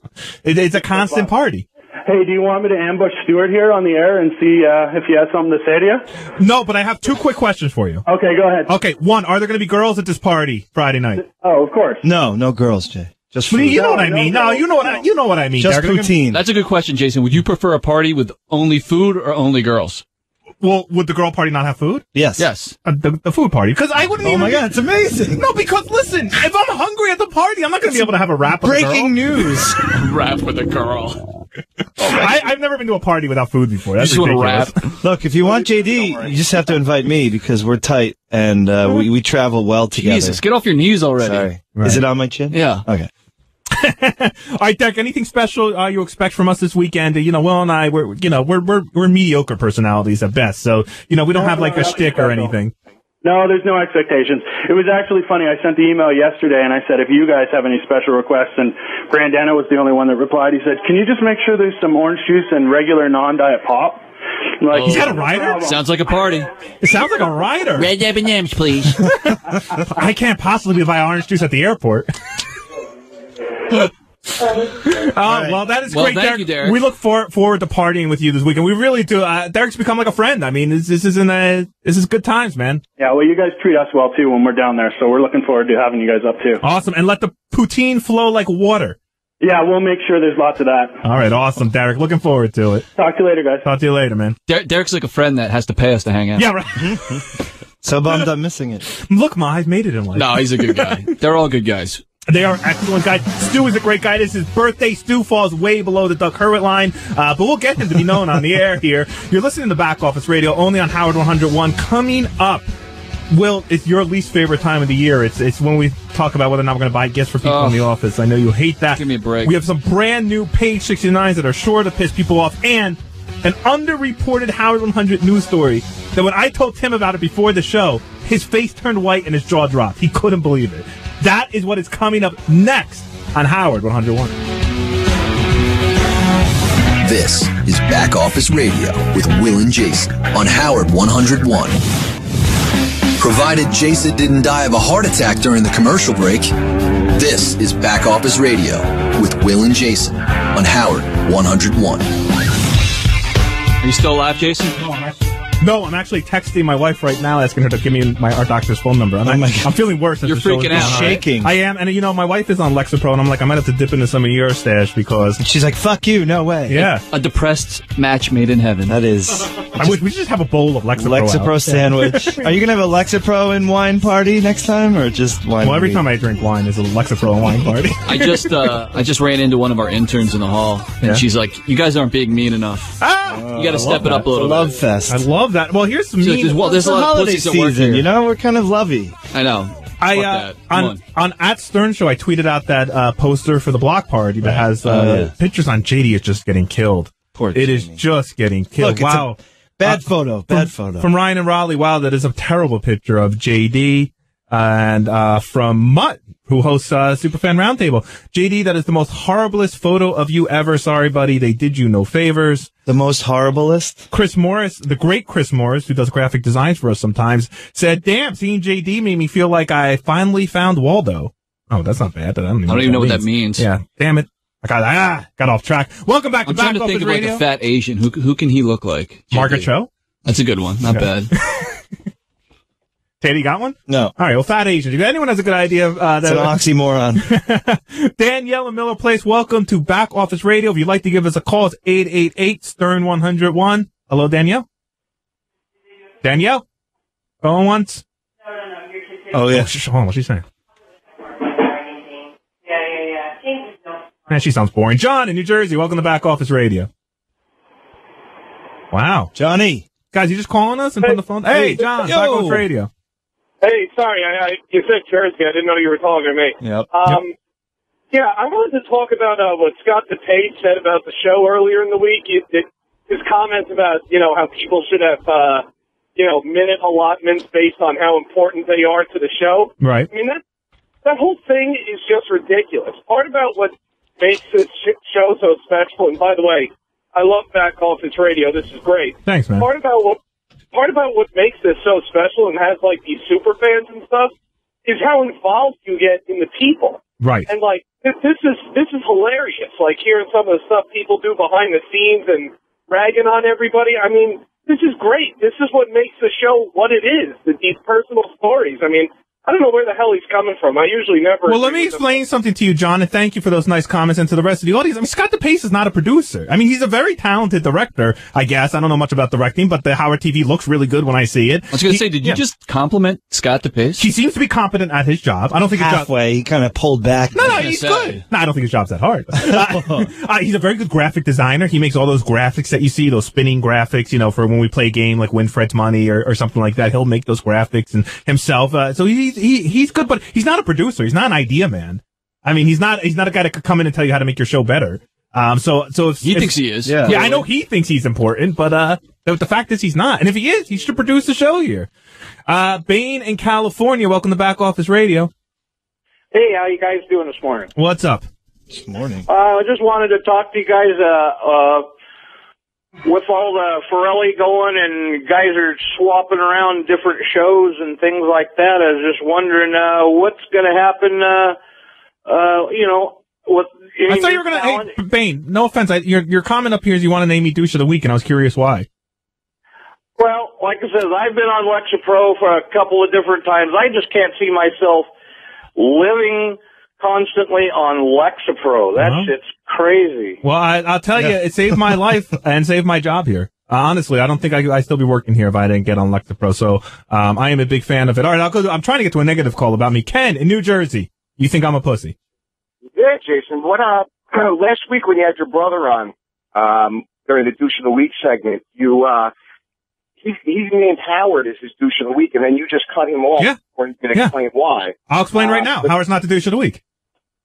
Never is, never will be. Okay. I do wish you'd let your brother explain that one, though. I mean, was there something that you were complaining about to him that you didn't want? No. And in fact, because I did cut him off, I asked him what it was. Yeah. And he said it was the hurricane stuff. Oh, well. Or something like that. Or he was keeping it going the next week. But, no, listen, on this show, Howard is the man. We are on his channels. We are, don't shit where you eat. He's our universe and we love him. Unless you're JD. Unless you're JD. Oh, shit where you eat. I get it. Lexapro slow over here. I know. I admit it. I'm getting, and people are scaring the shit out of me. Well, stop reading it. People scare me on Twitter like you're going to die. You can't just do that. Right here. Yeah, that's good. Okay. So, Will, it's Christmas time. It's Lexapro that's going to kill Jason, not his awful diet. I like my food. Wow, listen to this guy. He's like a kitten over here now. No. JD, come down here. He's weak. Finish him. Somebody. I went home and made nachos last night. They were so good. I got that Tostitos queso dip, you know? No, don't know. Can't say I've had it. Not familiar with that one. Will, Mr. Brown Rice, everything. You think he's had queso? No. No. It's like spicy cheese dip, and you put it in the microwave, and you heat it up, and you pour it over these chips, and is there hurt coming out of your ass? Sour cream. Everything hurts coming out of my ass. I don't think I've taken a good shit in like 30 years. So buying gifts in the back office. Sorry. No, it's fine. I don't have to have lunch later. Buying gifts in the back office. Will, you and I are different on this every single year. I get really into the holiday season. I want to buy gifts for everybody. I'm running around with cards and books and all that. I put tons of thought into it and spend way too much money. And I know it drives you fucking crazy. It does. I think it's kind of gay to buy Christmas presents for your coworkers. I hate it. Do you agree? I absolutely agree. Like, I'll buy it for my family, but I know in your case you hate your family, so it's a little different, right? I mean, you seem to care much more about giving presents to your coworkers than you do your family. Well, we're not. I can't relate to that. Yeah, we're not a gift-giving family. Like on Hanukkah, growing up, like I get a present or two from my parents, but that was it. Like we didn't buy our parents gifts on their birthdays. Oh, so Christmas for you, it's a novelty then, because for Will and I, we actually have to do it. You know, pain in the ass. I have a shitload of presents I have to do. Yeah, when I buy for the office, that's pretty much. I buy for the office. I buy for my wife and maybe a couple friends, and that's it. I'm done. Oh, forget it. I've got nieces, nephews, you name it. That's why I always say Thanksgiving is a way better holiday because you have all the fun of like you meet with your family and you eat a big meal without dealing with all the present bullshit. Yeah. I can buy my own stuff. I don't need a fucking useless scarf. Really? Well, I never bought you a scarf. Well, I've gotten you good gifts. John Hine got me like the Best of Eagles DVD last year. Oh, yeah. And it's like, I don't know. I mean, it's a nice thought. I like the Eagles, but am I really going to sit down and watch like highlights of the 1964 fucking Eagles? Ron Jaworski? Oh, Jaws I like. But, you know what I mean? It's like... Did he just leave? Did he just quit the show? He's very busy. Nah, he had to help Steve out with something in Studio One. Hey, John Hine TV show still on our co-host? Steve sabotaging our show. Sabotage. What will we do without Teddy? Well, I'm here to make an announcement. I'm not buying gifts this year. I've made up my mind. Last year I made a calendar for everybody. It was a great calendar. And a back office calendar. Could be the genesis of the back office show. Everyone's picture from the back office and little comments underneath. And I know you say sometimes you don't like waking up every day and seeing Ronnie's face hanging over Well, that's the problem. Yeah, I have it in the room where I change in the morning. And the first thing I see is like John Hine or Scott Salem in the morning. And then, we have somebody come in sometimes to clean the house. And like you put it, it's not censored. Look at this guy. Yeah, well, listen, it's not censored. So it's like John Hine's favorite things, blowjobs. I forget what like the other ones are. The Steelers. Oh, and for Gary's, it was like his favorite thing is teen anal porn. It is. Yeah. So it's not like even a calendar you can hang in your house. So I started when I was taking the train right up to Boston last week. I was like, all right, I'm going to make a calendar again this year. And about halfway through doing it, I realized I was bored out of my fucking mind. I was just like, I'm looking at the same pictures of the same people, trying to come up with the same stupid clip. And I'm like, what am I doing? I don't care. I don't care anymore. Not about the people, but about the gifts. So I'm not buying gifts for anybody. I like that. And I'm sure now this year you'll start buying gifts for everybody. No, I will not. Like a total asshole. A few people will get gifts. Like, okay, here's the deal. Like, Steve. Like, Steve's a guy I would consider buying a gift for as a friend. Are you buying Steve a gift this year? Right. Steve hates, by the way, that I hate Christmas. I know. He thinks that like it epitomizes what a piece of shit I am. Well, I hate that he hates Thanksgiving. So, Thanksgiving's America's holiday, and he hates it. So I don't know. Everyone's got their favorites. Do we buy a gift for Tim? No. Well, oh, good. Gary maybe, because Gary will get something nice. Yeah, and that's the other thing too. Some people get us like clockwork. Gary will get us a gift. Robin will get us a gift usually. Do we get a gift from Robin? No, I don't think she's gotten us a gift. Yeah, Fred's kind of falling out on the gift thing. Howard throws the party that's every fine. year. I have no problem with any of that. I want a gift from them. But if Gary turned around and handed me a nice gift and I didn't have something for him, I'd feel bad. Yeah, well, it's gotten to the point now with Gary where you expect a gift. Like, you'd be kind of put off if he didn't get you something. Happened to me, and I've got him nice gifts, and he's never used them. Like what? Like, I got him a sweet Mets jacket. It was like $80. And? He never wears it? Well, I mean, I'm not like I hang out with him, or ever get invited to his ski weekends or barbecues at his house or anything like that. You're not bitter, no. No, not bitter at all. But no, I mean, like, there was a few years there where John Hein and Gary would always get me very generous gifts for working with them on the wrap-up show, so I would try and return the favor, and I would really put a lot of thought into it.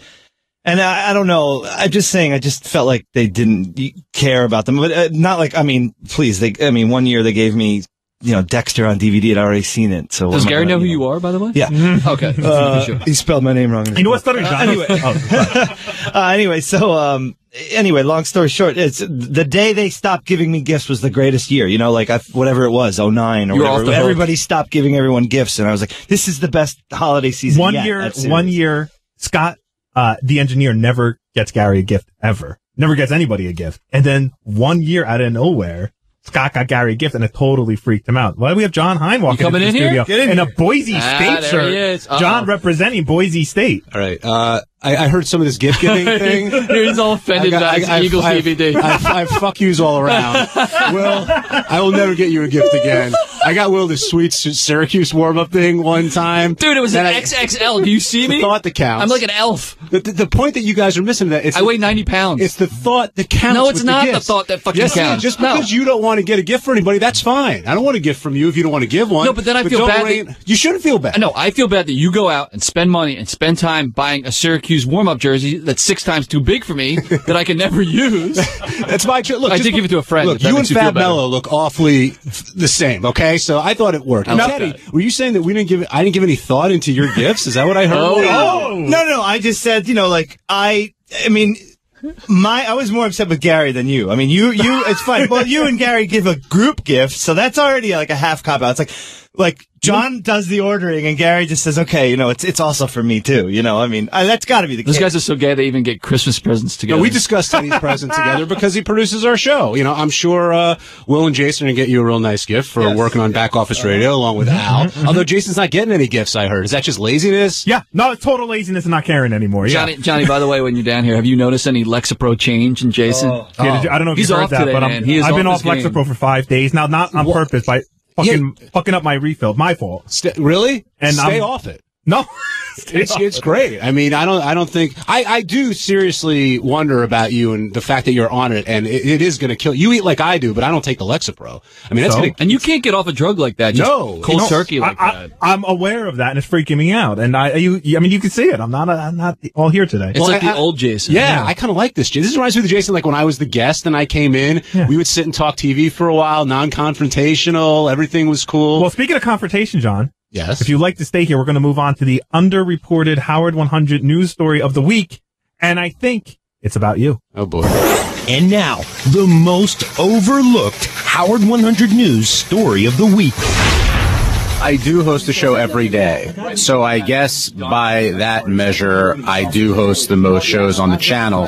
However, a lot of people have said, oh, John Hein hosts every show. He's on all the time. I don't think that's the case anymore. I'm thrilled to have my shows. I'm happy to do them every day.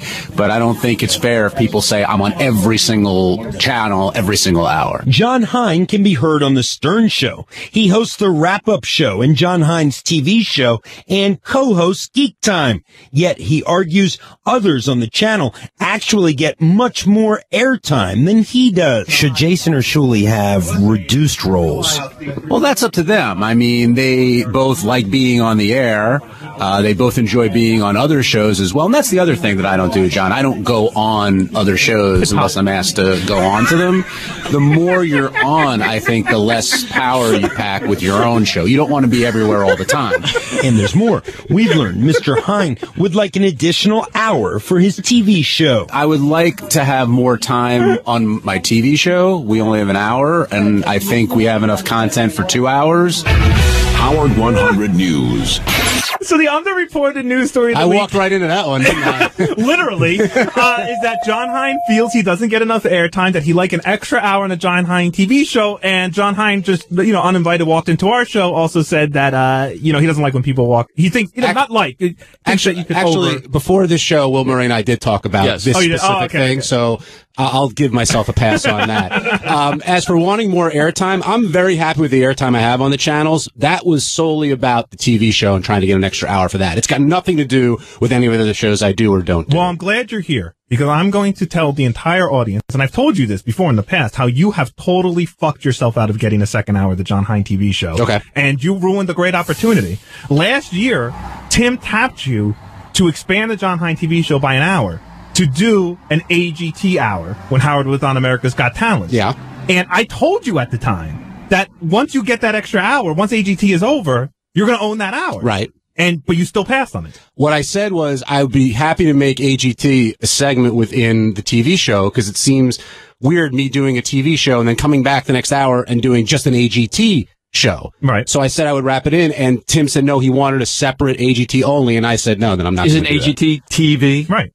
No, it is. No, I mean, it is the only thing on TV.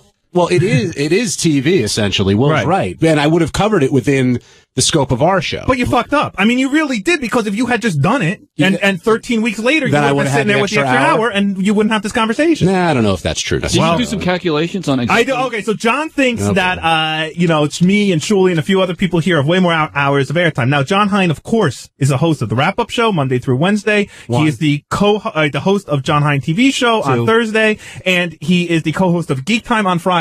That's 3. When you add in all the replays throughout the week, and I went through our schedule, John Hein is hosting for a total of 40 hours a week on Howard 100 and Howard 101. Wow. That is Monday through Friday. I include Saturday and Sunday, but that's 40 hours a week. It's a lot. I agree. I host your next negotiation.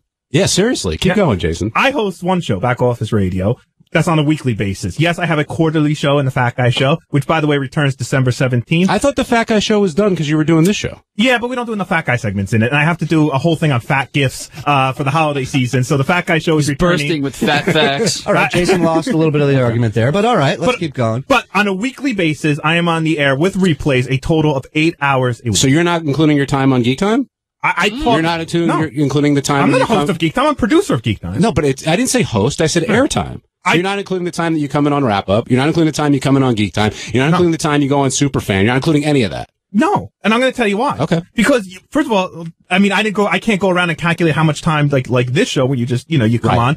Wrap Up. A lot of times I go down, I'm asked to come down. That's true. Sometimes I do come down on my own. That's true, too. Superfan, I mean, if we're on for an hour, I might talk for 2 minutes of it. Okay. I hardly consider that an on-air experience. And with Geek Time, I mean, I think it's about 60% Ralph, about 30% you, and about 8% me and 2% Steve. Does that sound about right? You might want to recalculate those percentages. 80% Ralph, 15% you, and Steve and I fight over. I don't dispute. This goes to Shuli too, and I took a shot at Shuli during that, and I apologize for that. That's all I wanted. I'm leaving. But we're not talking. I wasn't talking specifically hosting. I was talking just being on the air and on-air presence, because in a lot of the news segments, you're a big part of those too. I think, because you're a good soundbite. Yeah, but again, great. I'm not gonna lie. I like being on the air. Who doesn't? I enjoy it. But Johnny, maybe if you cooled it with the airtime, you'd find time to masturbate. You think of that? That's a good point, Will. Literally, that could be a whole nother show. Saturday and Sunday are the only 2 days you a week start right now if you don't host a live show on the channel. I pitched actually a show for Saturdays and Sundays too. Will and I were going to do a sports show, but apparently That's not going to happen because this news story came out, and all of a sudden I'm now limited to the amount of airtime I get. So it's not limited. It's just that you have a lot. That's all. I never said I didn't have a lot, and we're going back and forth. I do want to circle back though to a story you got, if that's okay, to a story you guys did before about this Atlantic City thing. Yeah, I am a part of this Atlantic City thing as well. Oh, you are? I didn't yes, know that. Are you on the poster? I'm not on the poster, nor do I mind not being on the poster. I'm going there. John the Stallion High. I'm going there to play poker because I enjoy playing poker, as Will Murray, my fellow gambling degenerate, knows. Yes. And I told, and when Ronnie was there, I told Shuli, I'm not going to the block party. I'm going to the casino. Like, I want to play blackjack and shoot craps and this and that. And Ronnie got really upset. Like, Yes. I was kidding, but man, did he get upset. Did you notice that? He takes it very personally when it comes to this show. It's his pride and joy. Why? You don't want to watch him shout at people in the audience? I will be there in support for the block party for about 10 minutes while they're, changing decks, and then we'll go back and play some more cards. Hey, Shuli, when we go to the block party, are we expected to do anything other than the poker tournament? I mean, are we expected to be part of the meet and greet? Are we expected to be part of... No, you guys, no. Oh, okay, you guys are not obligated to do any of that. You don't even have to come on stage and say hi to people. Is there food at the meet and greet? Well, now, if you're gonna eat our food, then you're gonna dance. Well, you're gonna dance, Monkey. If I was saying, I will come to the meet and greet just for food. No, we will make sure there's food. John, how do you think a TV discussion would translate at the block party? Wasn't that Richard Christie's bit where I'm going to talk TV for no, that's one of his torture bits. Yeah, torture bits. You and Alan Sepinwall could go on stage and talk about season 1 of The Wire. Speaking of Alan Sepinwall, thank you, Jason, who will be on John Hines' TV show following this show, along with Steve Rannazzisi from The League and Dallas Roberts from The Walking Dead. But I'm taking up too much of your airtime. No, you're taking too much of the studio, actually. Yeah. But by the way, John, you should have seen Tim's face when I told him about. He hadn't heard the news story. What did he say? And I said, Tim always wants to know what we're going to talk about. And I said, we're doing this underreported news story. John complains that he doesn't give enough airtime around here, and his face turned white. Oh, great! And his jaw dropped, and I was like, "Yeah, I heard." And you did the promo story at the beginning of this one too. That was thanks, Jason. Always in my corner, Jason Cowder. I think that reaction had more to do with him being an hour past lunch more than anything else. I'm so hungry. All right, listen. John, thanks for being a good sport. Thanks for coming down here and handling this. And yes, the John Hines TV show is next, immediately following Back Office Radio. It's a great show. JD will be on it. JD's taking a shot at you on Twitter, by the way, Will. And Shuli, thank you for crowbarring your way back in here. Yeah, well, yet again. What? He said, JD tweeted out a picture of you saying that you look like a psychopath. He goes, you think I look like a fat Asian? Well, Will looks like a psychopath. I'll retweet that over at Stern I do, actually. It's a funny picture. I'm going to retweet that over at Stern Show. All right, when we come back, we're going to wrap all this nonsense up. We haven't done page 69 yet, Jason. So we can do page 69. We got time. We got to get our douche of the week winner on the phone. We got to figure out who we're going to give that to and all that good stuff only on Howard 101. You're listening to Back Office Radio with Will and Jason on Howard 101. Two guys who would have hated each other in high school. Back Office Radio with Will and Jason on Howard 101. I would have never run with you in high school, Will. Run? You wouldn't run anywhere. All right. Hey, listen. Welcome back to Back Office Radio, only on Howard 101. Lexapro. Jesus, I can't talk. Lexapro free. That is right. I have no comebacks. I have no back. He's weak. I told you. Today's the day. Get him. Get him. Without Lexapro, Jason's like a whack packer at this point. Speed up on me. Speaking of a whack packer, we have somebody on the phone to accept their Douche of the Week award.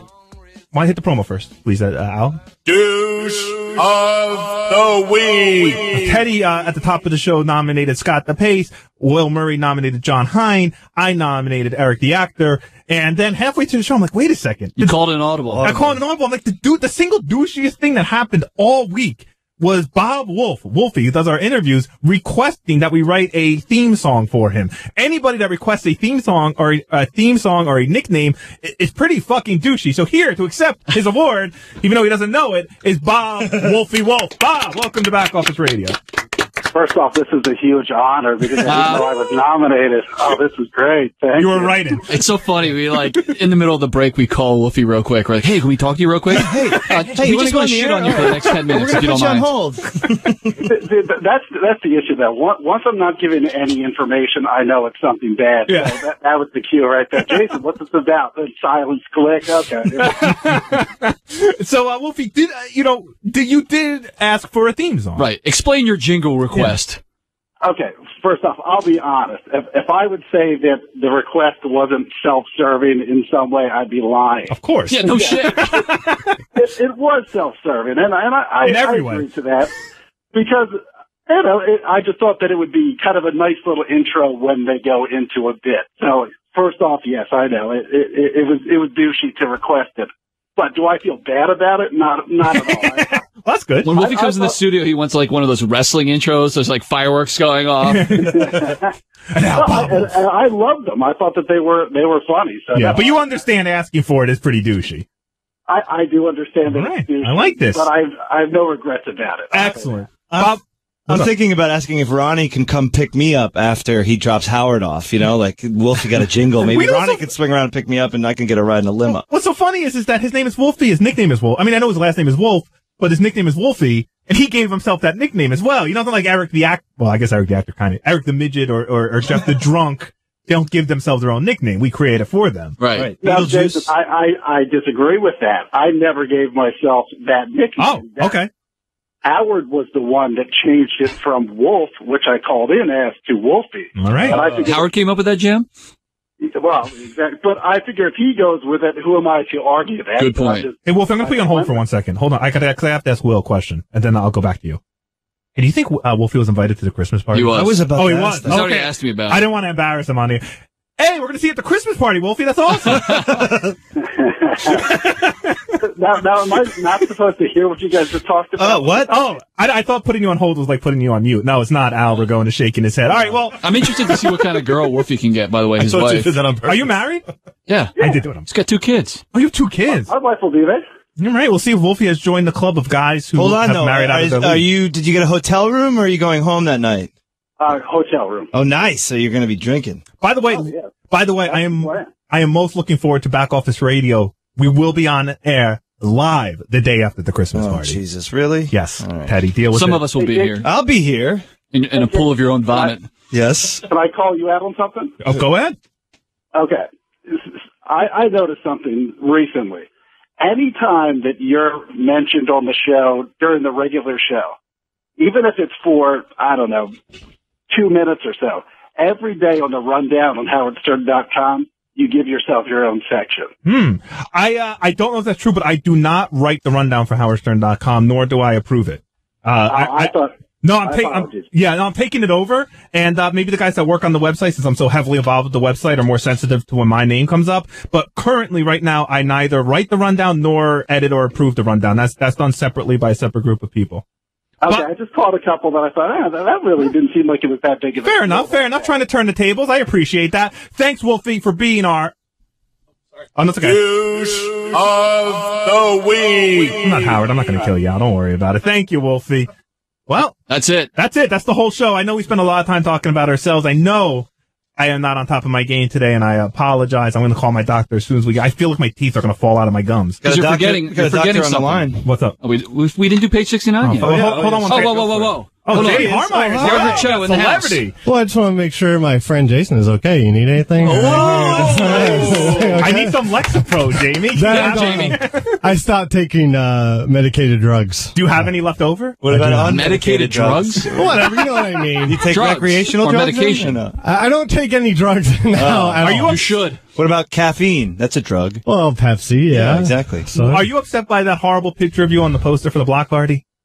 You should be. I'm not a fan of any pictures of me, to be honest. Do you have photo approval when you sign off? No, I have no approval. So that's all. Are we going to hang out in AC and have fun? Of course.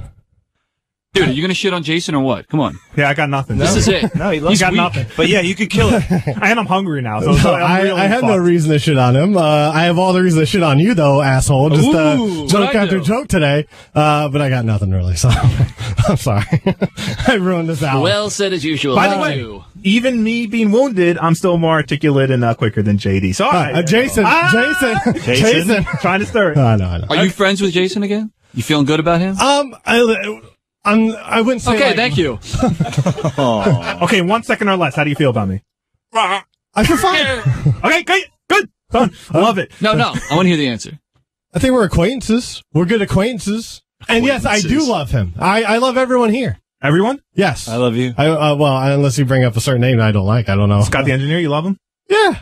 Scott the pace, you love him? Yeah. John the lighting guy? Sure.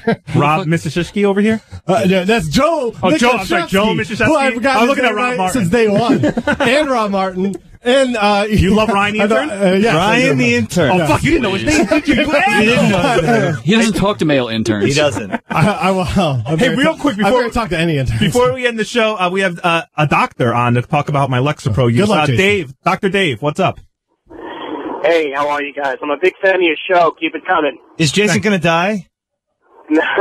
I caught part of it, and if you don't mind me asking, what exactly are you having an issue with? I'm an internist. I'm also an emergency medicine doctor, and I'm pretty damn familiar with Lexapro. But without getting into graphic detail, what exactly are you being affected by? Because I didn't catch that part. Real quick, it was my fault. I waited too long to put in my new prescription. It had run out. I need my doctor to approve it. He needs me to come in and see him before he will. And I'm leaving this weekend, so I'm going on like almost a week without Lexapro. I'm looking at. How long were you not taking it? A week. A week? No, a week. I 14 years on, yeah, 14, a week off. Yeah, What's going to happen? Yeah. Yeah. The issue with Lexapro is, not to get technical, it's what they call a serotonin reuptake inhibitor. Just jump to the end. For the love of God. Jump to the end. Basically, you're going through serotonin withdrawal serotonin reuptake medication withdrawal. So you really, when you start the medication, talk to your doctor to confirm this, but you may need to start at a slightly lower dose to build yourself back up to it again, so you can get back into the level that you need to be in. That's something you should confirm with your doctor, because the problem is there's a lot of side effects with this stuff. Yeah. And by the way, just as a warning, don't drink heavily on this drug. You will not have a good experience. Well, I've drank very heavily on this drug before. Yeah. So I got Brandano, who doesn't drink, and Jason, who's going to be depressed out of his mind. boys. Thank you, Dr. Dave. I drink all the time on the Lexapro. As a plus, your dick's been hard for the first time in 5 years. God, that is true. No, I mean, not that true. There's been but the Lexapro does fuck with your dick. Don't end that way. It does. Don't go out. I got a Viagra prescription. So we're leaving on Jason's cock. I'm going through entertainment withdrawal. Hard cock. Good. Have fun. Fun in Canada. Well, it's been an interesting and weird back office radio, at least for me, because I don't remember half of it. I'm woozy, but we made it through. Yeah, a couple things I want to promote about next week coming up. It's going to be great. George Takei is in the house all week next week. We're going to have a nice, prettiest penis contest just for him. Also, I think I'm really looking forward to this segment. Ken Jennings coming in to play Win Fred's Money. Battle of the Heavyweights. Should Battle be a good of the White Boys. Of course, we have the John Hein TV show coming up next with Alan Sepinwall. And tomorrow on Geek Time at noon, we have Mark Hamill, Luke Skywalker, and the great movie reviewer Richard Roper. It's a jam-packed, hard-working Nerdfest here on the Howard Stern Show. Thank you all to our back office radio fans. We love you. We love hearing from you. And you'll hear us next week only on Howard 101.